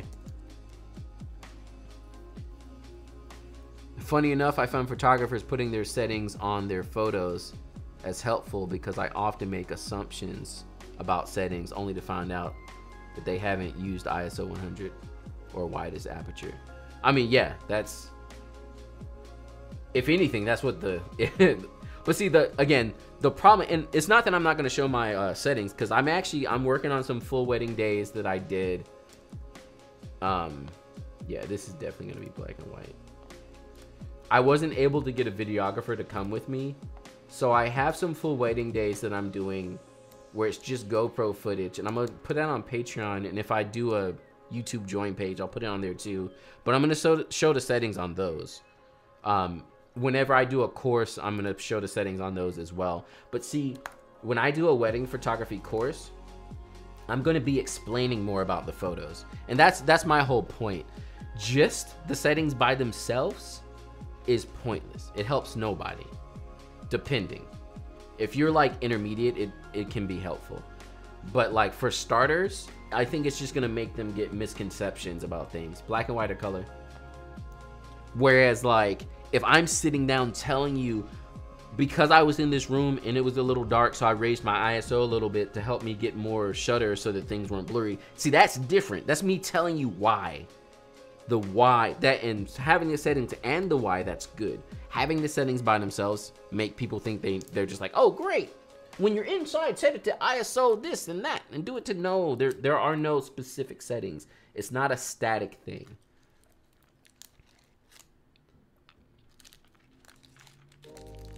That black and white is hitting. Y'all, all these black and whites that I've been doing, y'all been in here. with these dope black and whites. That definitely gets a 5-star as well.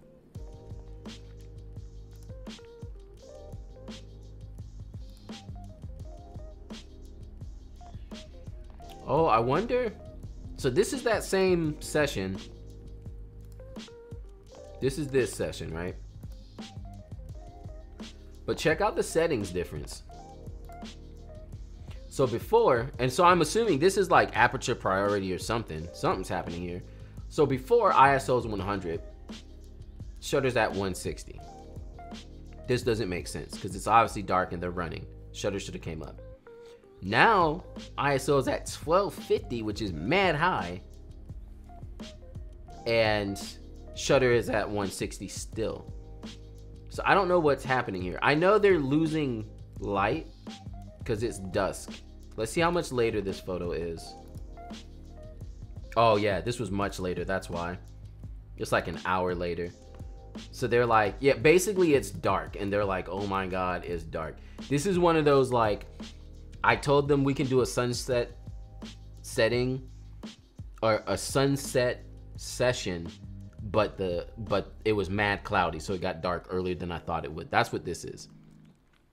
1250 is a bit high, but again, they were trying to like get whatever light they could because there was no light. Oh, come on. Come on, Lightroom. What was that? So this needs a bunch of warmth. And also a bunch of magenta. Oh. Uh-oh, what's happening here? It's too blue. It's unable to be saved. So, hot tip. If you're taking your photos and it looks this blue in camera, shoot in Kelvin. Don't shoot in auto white balance. Once your camera starts doing that, it has no idea what's happening no more. The camera's like, oh my God, everything's blue. I don't know what to do.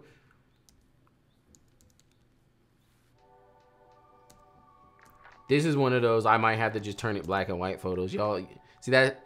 How do you choose? Hey, John, how do you choose if a photo's black and white if the white balance is jacked? You know?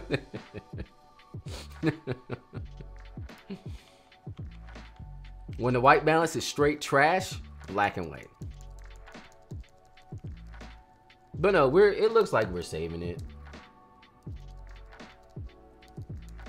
Yeah, that's doable. We can. The camera's like, oh, help me, please. The camera basically is like, excuse me, you shouldn't be shooting this late at night.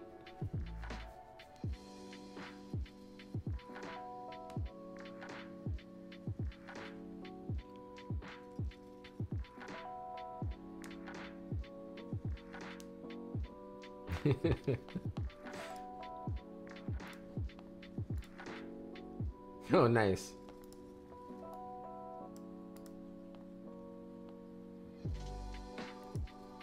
So first off, with this shot especially, this squared off needs to be as straight as humanly possible. We need this whole thing to be straight.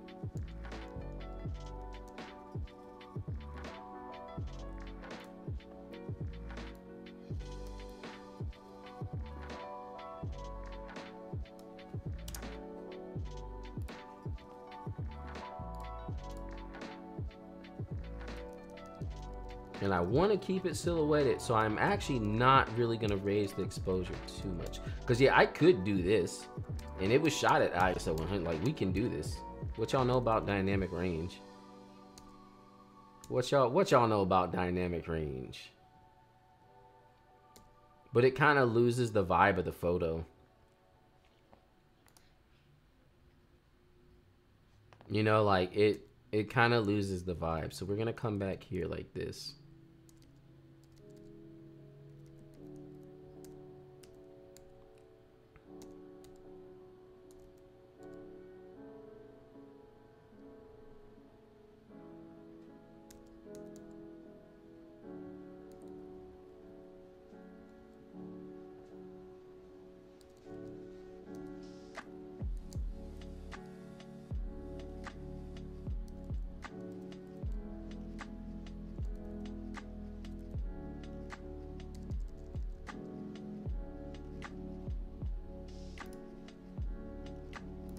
What y'all think?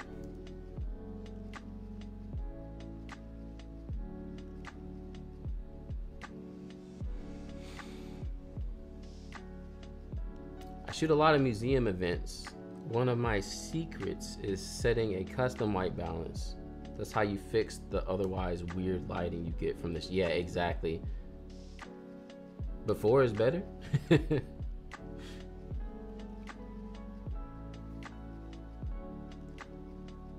Natural feels LUT, man. I don't even know if I could make a LUT. That'd be dope though.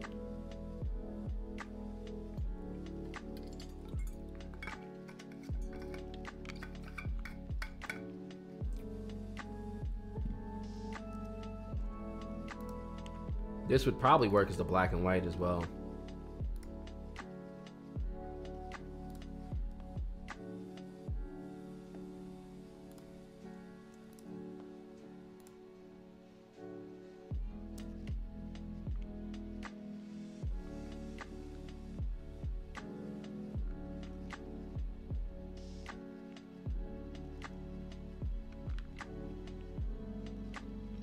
The light on the ceiling.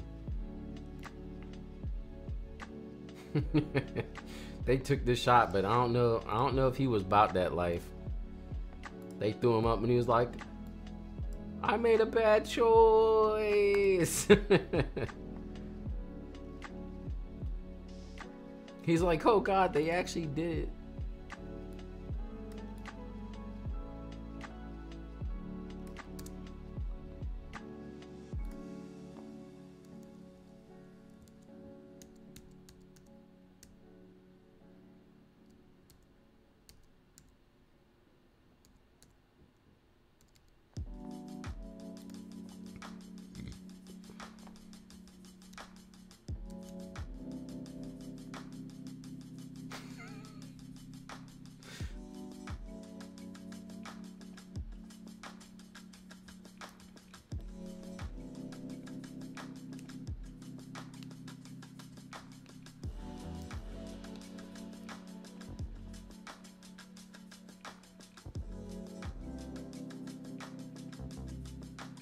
Oh, I missed the call?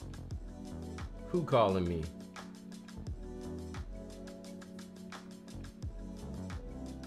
Is it important?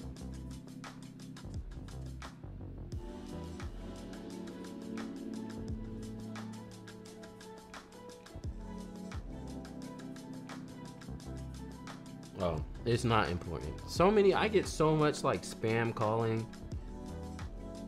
Hands down the most annoying. Shot my first wedding last Monday here in England, and I have to say I'm proud of the images I achieved. Nice. You're such an inspiration. Yeah, let's go. I'm glad I could help out in any kind of way. Hey John, what did Natural Fields version 1 look like? Any old photos?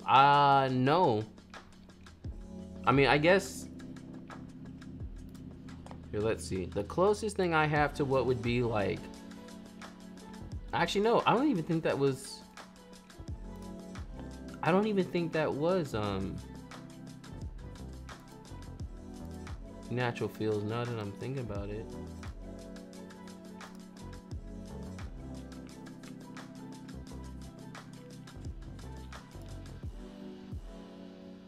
My first ever Fujifilm wedding.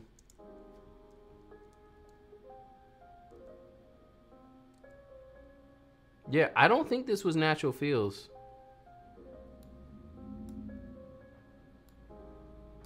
But this was from my first wedding that I actually shot full Fujifilm.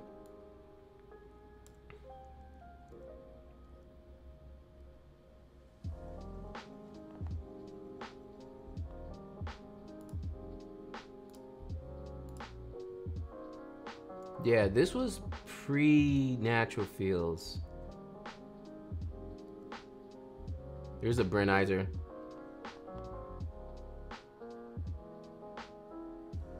Yeah, see, I'm a creature of habit. I've been doing this is 2017. I've been doing this like Brenizer at the ceremony for like a hot minute now.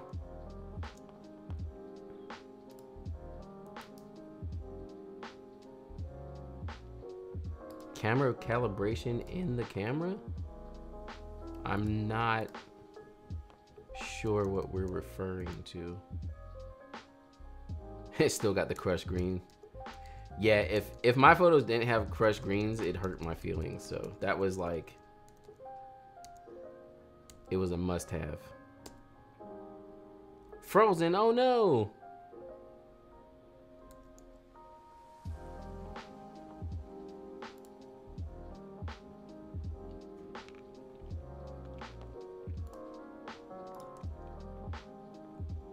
Got some wide shot Wednesday.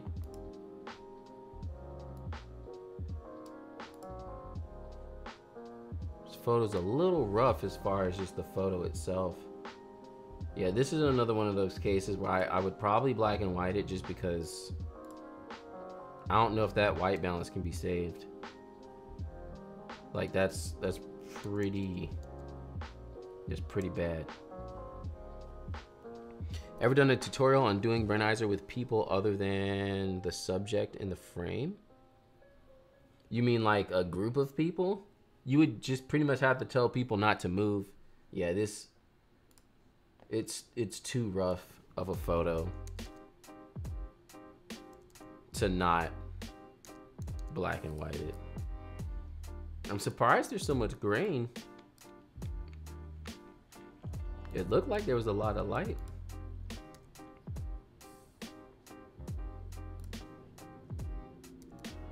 So here's another tip with the preset. Y'all see how you can clearly see that the highlights are crushed. So you see I brought that out some.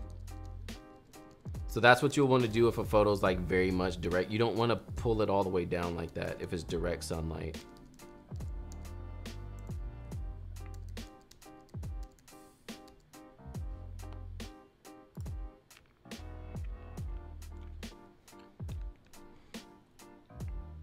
For photographers who need to get small gigs, where would you recommend marketing for clients? Again, I started with stuff like, oh my goodness, my brain's not working today. Like Thumbtack. I use stuff like that. That's great for small, cheaper gigs, for practice and for building a portfolio. Do you ever feel stuck in your editing process? No, but that's because I don't try to like recreate anything. Like I don't try and do new things. I'm just trying to get the thing edited and done. Uh-oh. Uh-oh. Uh-oh. I see my favorite color.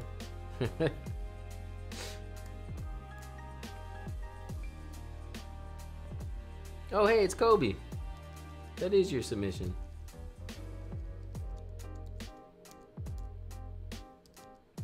You submitted my one true love, magenta.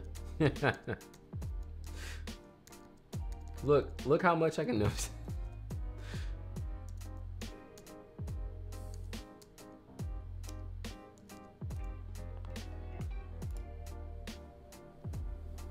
Photo doesn't even look heavy magenta because there's so much magenta already in it.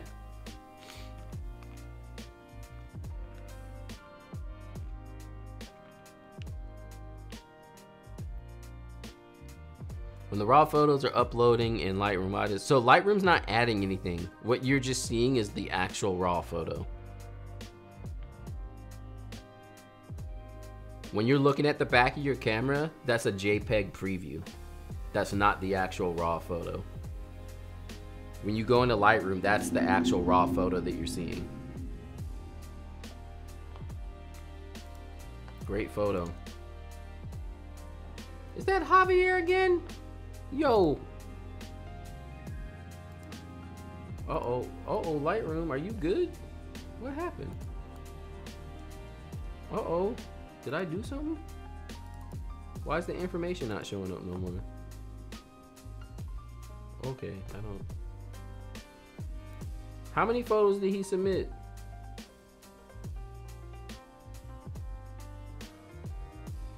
It's like the majority of the submissions.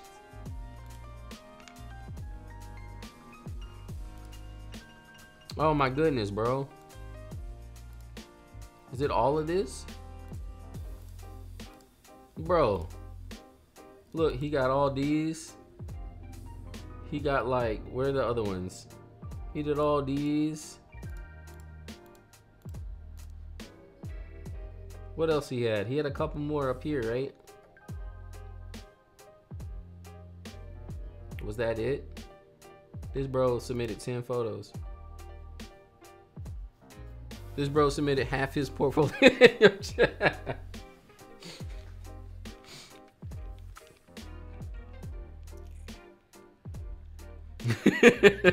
He submitted the whole shoot.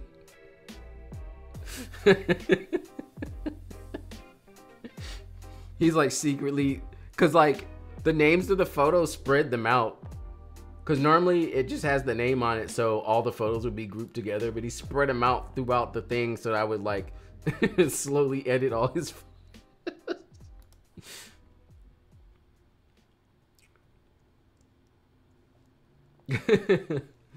It's like, yeah, I'm just gonna outsort these photos to John real quick. Not enough magenta. Also, those shadows are rough.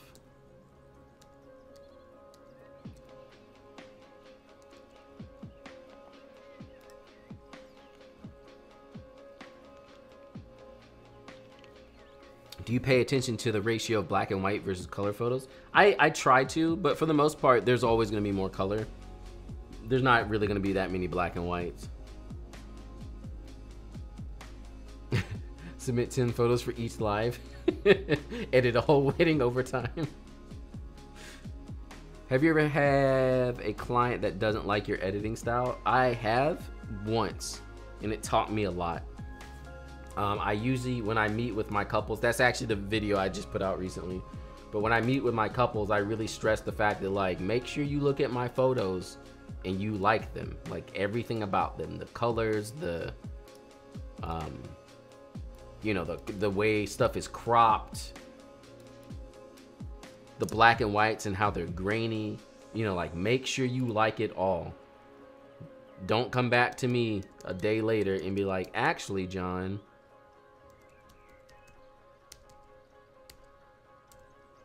I don't really like how these are edited, because it's like, well, you should have looked at it before you booked me.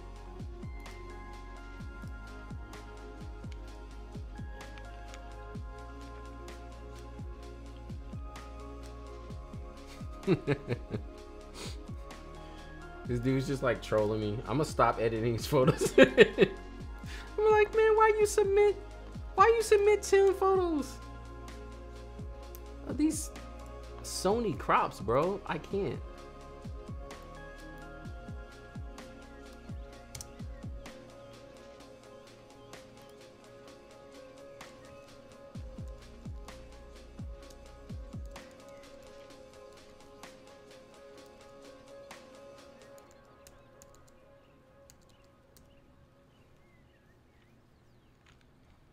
Good photos though. It's nice classic wedding photography.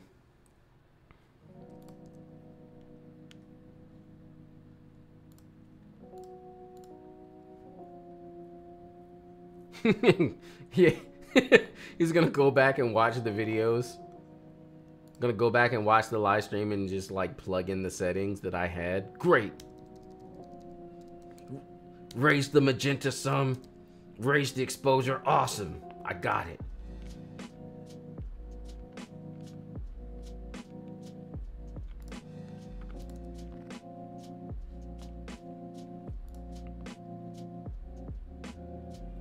Yeah, this Sony crop thing is weird, because I'm always like, why is it so tight of a crop? And he's like, oh, it's the Sony. Oh, magenta. Boom. There it goes.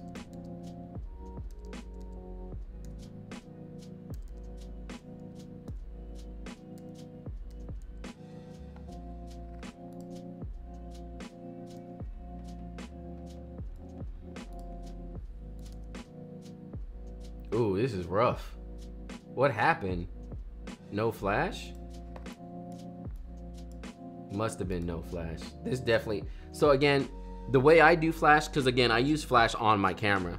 I don't necessarily need off-camera flash. I don't need the whole room to be light.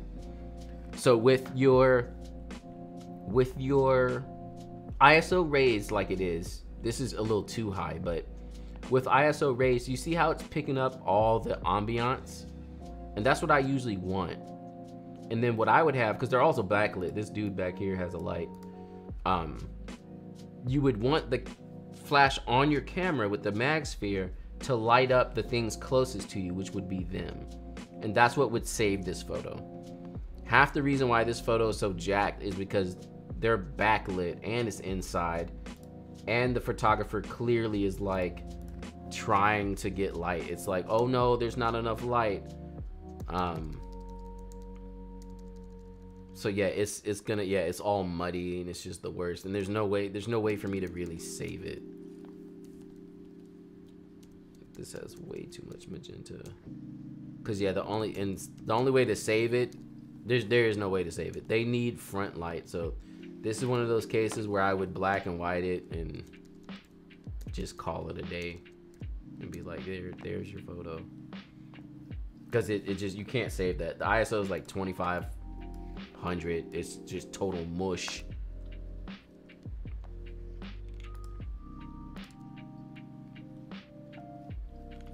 Got some foreground blur. I don't know what this balloon is, so I would crop in a bit just to get rid of that. This also feels black and white, but we can color it also.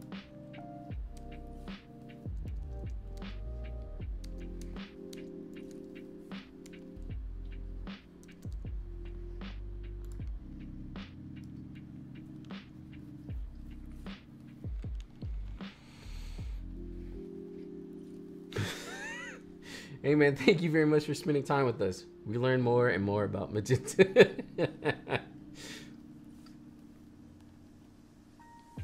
Is it possible those photos were shot in 9:16 ratio in the camera, causing you to have... I'm not sure. It's always Sony shots that do that though. That's all I know. This is a great shot. This definitely is 5 stars.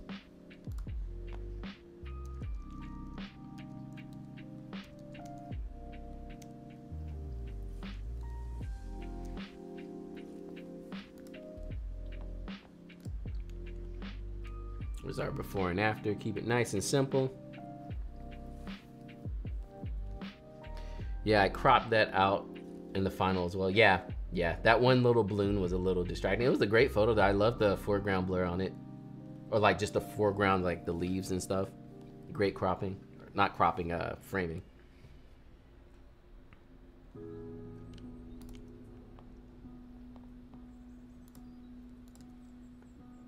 Cute. This looks like the same session.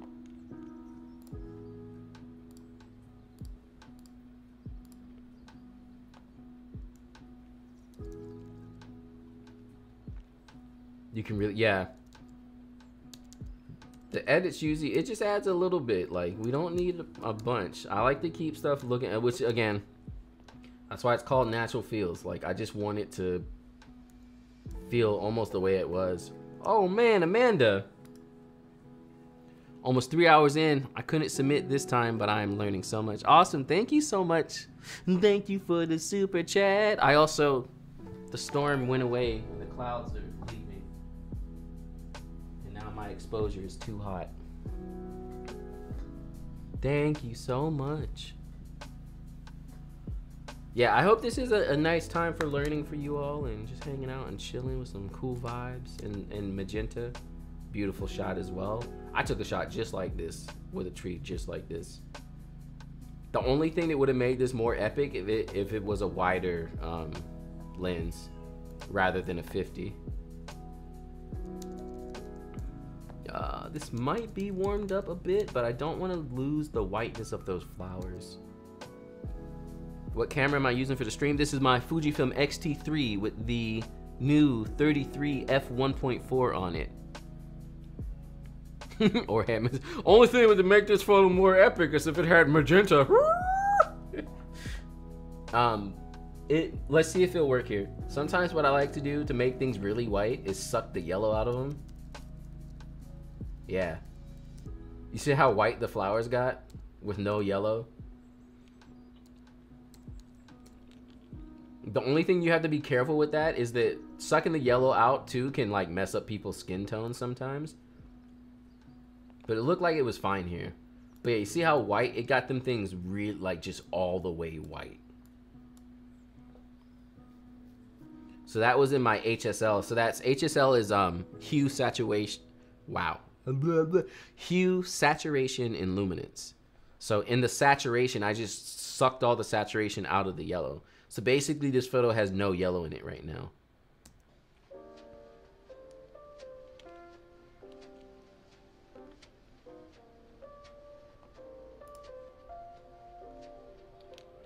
Would you ever use a mask in those situations? That would be the best choice. But the hue saturation, it affects everything. So even if I did come here and select the subject, yellow is still being pulled out of the whole photo. So if any, like, I don't know if there's a way, I guess with the hue here, I could bring some more yellow back in. I'm not sure how I would do that actually. Because I don't think you can HSL separate on something you selected. I'm pretty sure you can't, so I don't know what you would do.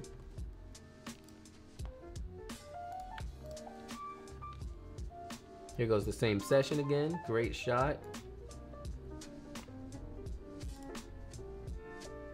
Want to keep that as nice and straight as possible. I also want to keep it as centered as possible. This again, and it seems like this photographer only had a 50 for this session. But yeah, I would have liked to see this shot wider.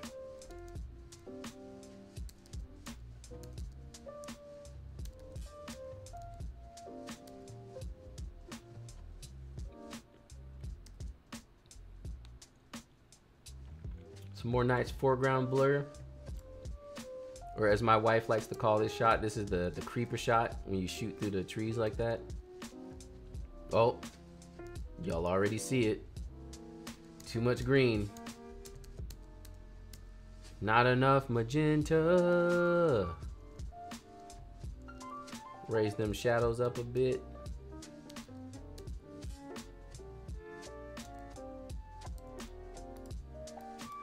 And see this, again, I don't do a lot of this, but like, that's too much. So I'll usually come in and clean that stuff up a little bit. You can even suck the yellow out of this too, but then the leaves are gonna look all weird. It like changed it. You see how it took out all the, just like the whole.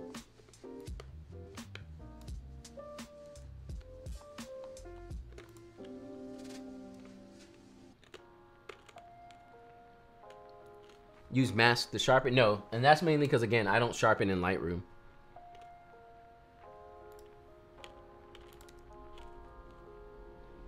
This is a DNG, but I feel like, I don't know if this was raw in the first place. So I don't know if I can save this photo. Yeah, this feels like a JPEG. Yeah, I don't think this is gonna work. Yeah, this is a JPEG. Great shot though, but we're gonna have to get rid of it.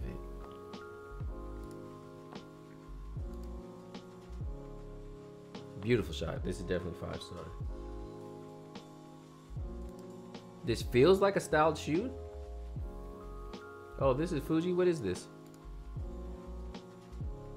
Yeah, good old XT3.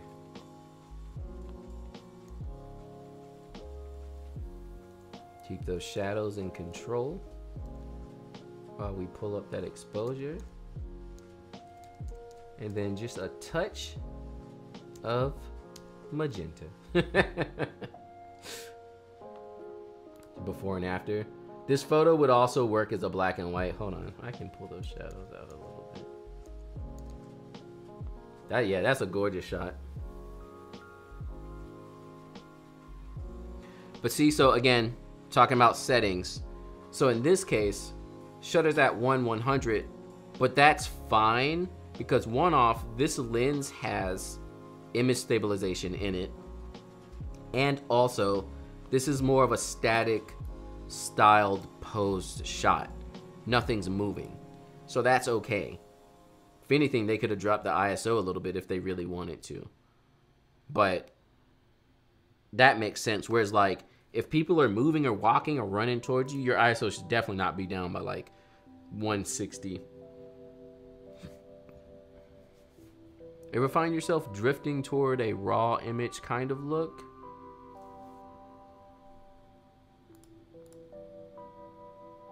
But be mindful going too far? Not really. I do like my photos to look edited.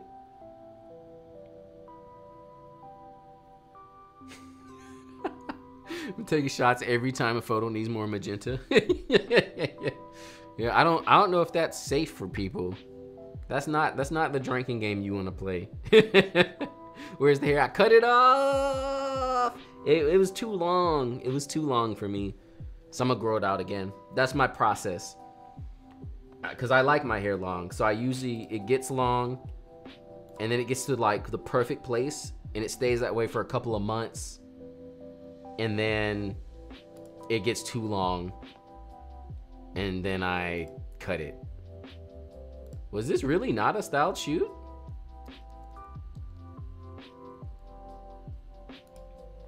This is giving me styled shoot vibes. Oh, y'all already see it. What does this photo need? Magenta. ISO 1000. This shutter could have dropped some. I mean, it is at f5. But yeah, this shutter could have dropped some, which could have dropped the ISO a little bit. Just a bit, like 250. Which could have brought this back down to like 850. Yeah, I know. But my hair is so unique. I know. That's always the sad. Whenever I get to the point where I'm like, time to cut it, it's always sad because it's like, ah. Because I like my hair when it's long. But yeah, it gets to a point where it's like, okay, it's time to cut. And then there's like a couple of months of me just being like, I don't like my hair. Did your hair ever get in the way of a shot at a wedding? No, but it has some of my seconds. Sometimes they'll try and take a photo and they're like, oh yeah. Do you ever need to shoot fireworks at a wedding? What's your approach? You know, I have not done fireworks. I've done like luminaries and sparklers, but not fireworks. But for fireworks, what I would do, for fireworks look good when you have a slower shutter. You get that nice like motion on them. Also, it's gonna be dark anyway, so a slower shutter is gonna give you more light. So my approach, and see this again, this is what I was talking about with settings, and it's about what's happening. So I would tell the couple, I need you all to pose and not move. Like I would tell them what they have to do, because again, when you do certain things, because people are always mad, oh John, you always like pose everything, nothing's really candid. If people are doing sparklers or luminaries or fireworks, it is kind of for the moment, but really, let's be real, it's for the picture, you know? And if your couples understand that, when you're like, hey, this is what I need from you to get the picture of the fireworks, they're fine with it. They get to experience the fireworks still, but for a split second, I need you all to stand here and hold each other and do not move. And then I would just slow shutter handheld. My hands are pretty steady, so I would just drop it to like 60, 1/60, and then just shoot it like that. Maybe have a lume cube on the top to light them up a little bit, but then also have it low shutter to capture the fireworks in the back. That's at least what I would do, but I've never done it. But that's already how I would approach it, the same way I would with a sparkler. I've shot fireworks 4 times this year. Wow, 4 times? I've never had a couple do that.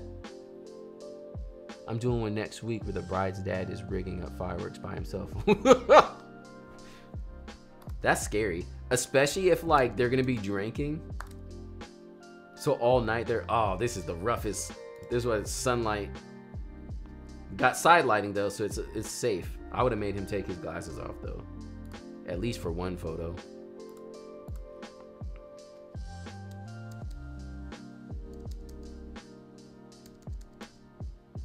Can't have your girl over there squinting by herself.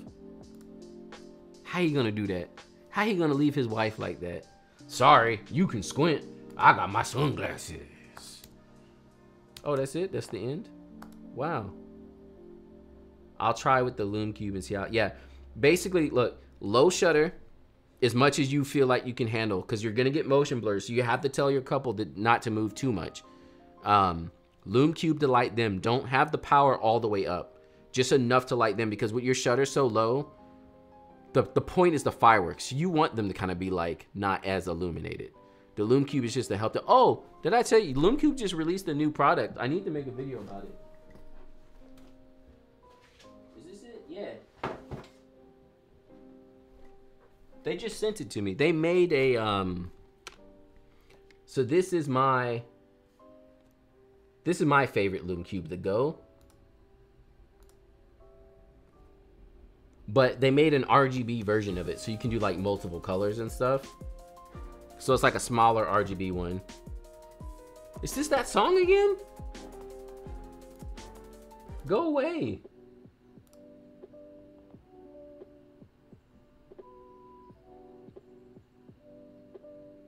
We didn't have too many 5 stars this time around.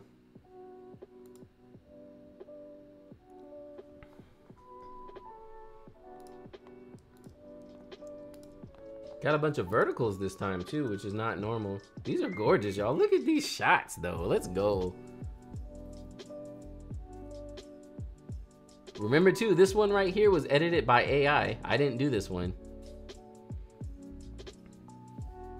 Great emotion too. Y'all did really good with the emotion. I don't know what prompts y'all used, but this is great. Ever had to shoot a hot, humid wedding? Everybody sweating. Usually I tell people to just have like a napkin or something by, so they can like, you know. Okay, let's go through the export process again. I feel like I wanna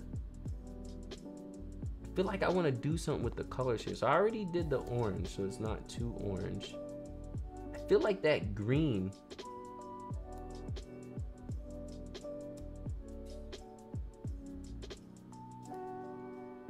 Is that even changing anything? Oh yeah, it is.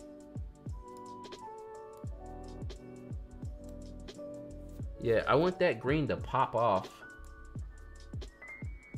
against that orange.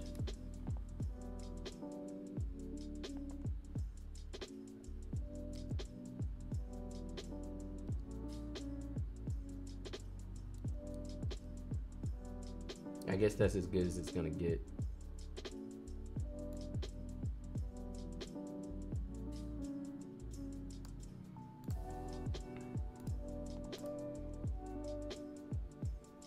To use the RGB for more fun stuff. That's what I would do, yeah.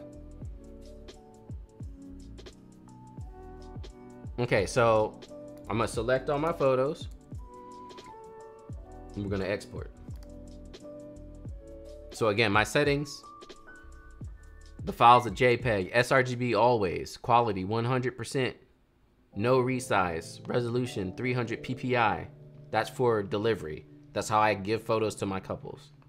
Sharpen for screen is standard, and then we're gonna open an exposure, and that's where we actually add our sharpening. Columbia in the house. I'm shooting a graduation event on Sunday, indoor hall. I'm hoping it's lit enough. Any recommendations?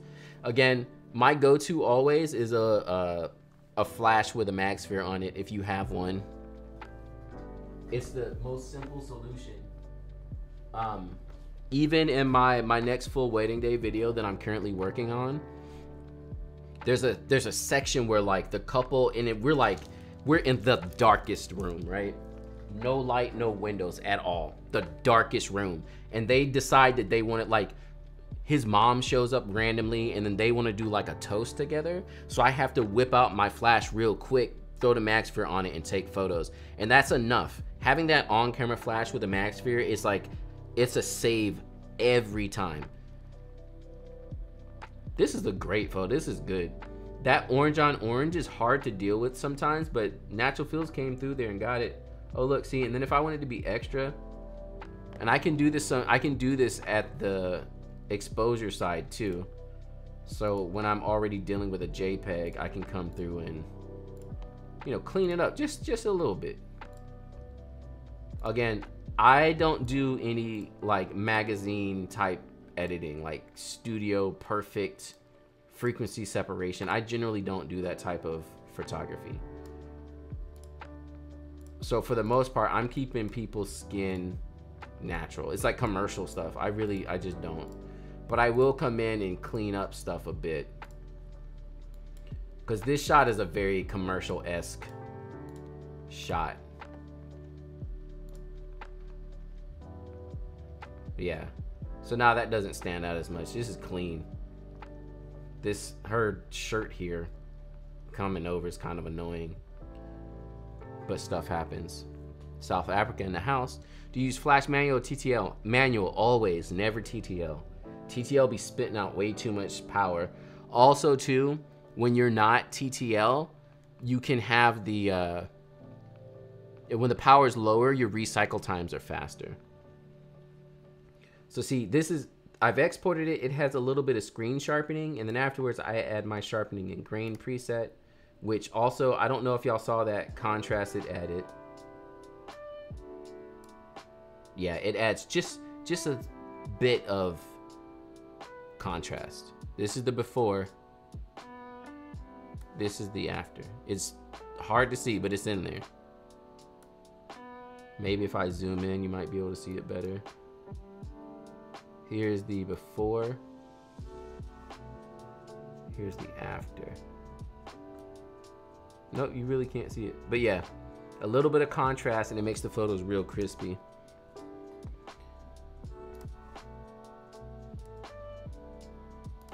And that's how I get to my final image. Here goes my black and white. So my black and white sharpening and grain adds a lot of contrast, and it also adds a lot of grain, because I like my black and whites to almost look film-esque, just like super grainy.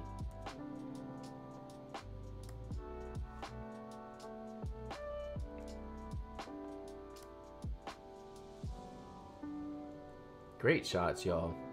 So yeah, what I've been doing recently for anyone who submits photos that I end up selecting as like my favorites, if I have your Instagram stuff, I will select your photos and show them off on the Natural Feels Instagram page, which if y'all haven't gotten there yet,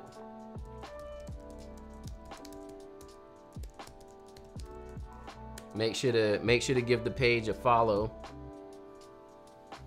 And yeah, if y'all have dope shots using the Natural Feels preset, just tag me and stuff. Tag the Natural Feels preset.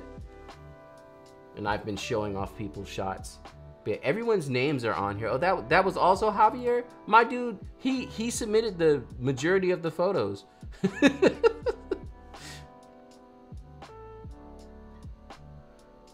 But yeah, if I can find y'all on Instagram, I'll hit you up and just ask for permission to show off your photo. And then obviously you get a tag in there.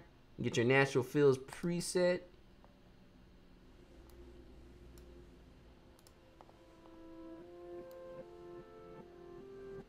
But yeah, overall, beautiful shots. Amazing stuff overall. All right, y'all, but that's it for today. We made it. We got through here. What, it was only 3 hours this time? Yeah. Only 3 hours? What are we to do? Look, I gave myself all this headroom because my hair used to be so tall. Now I feel like I look short in the frame. Hello, I'm John Branch. That one by Debbie is so tough. Which one was that? Which one was that? Was that the couch? Yeah. Oh wait, was it? Or was it that one by the... Oh yeah, the one by the window? Yeah. That goes hard. That's some like magazine editorial stuff. Appreciate all the advice, John. Thank you, y'all. Thanks. But yeah, we're about to go into the new month. I'm gonna live stream and watch the Fuji Summit. So if y'all wanna hang out with me for that, that's on the 31st, I think at 9 a.m. Eastern. So for some of y'all, that's a nice nighttime time For others of y'all, it's the middle of the night. So does natural fields work on Sony cameras? It does. The majority of the cameras I edited today were all Sony. Actually, I think this one was Sony. Yeah, this is Sony. This is Canon. This is Nikon. These two are Sony. This one is Canon, and then Fujifilm. So if you wanted to see like what cameras does it work on, this is most of the major ones. We have some Canon, some Nikon, Sony, and Fuji with this mix of photos. And you see how they all look good and very similar. And that's the biggest point to the natural fields preset. Like, it works on most all cameras. It's gonna give you the same tones. But just remember, you still have to edit the photo. Like, you still have to get the white balance looking right. You still have to do all of that. But yeah, all cameras. But yeah, I'll catch you all next time. Thanks for hanging out. I had a fun time. I hope you all learned some stuff. And again, keep your eyes out for, I'm currently working on a Lightroom course that should be coming out soon.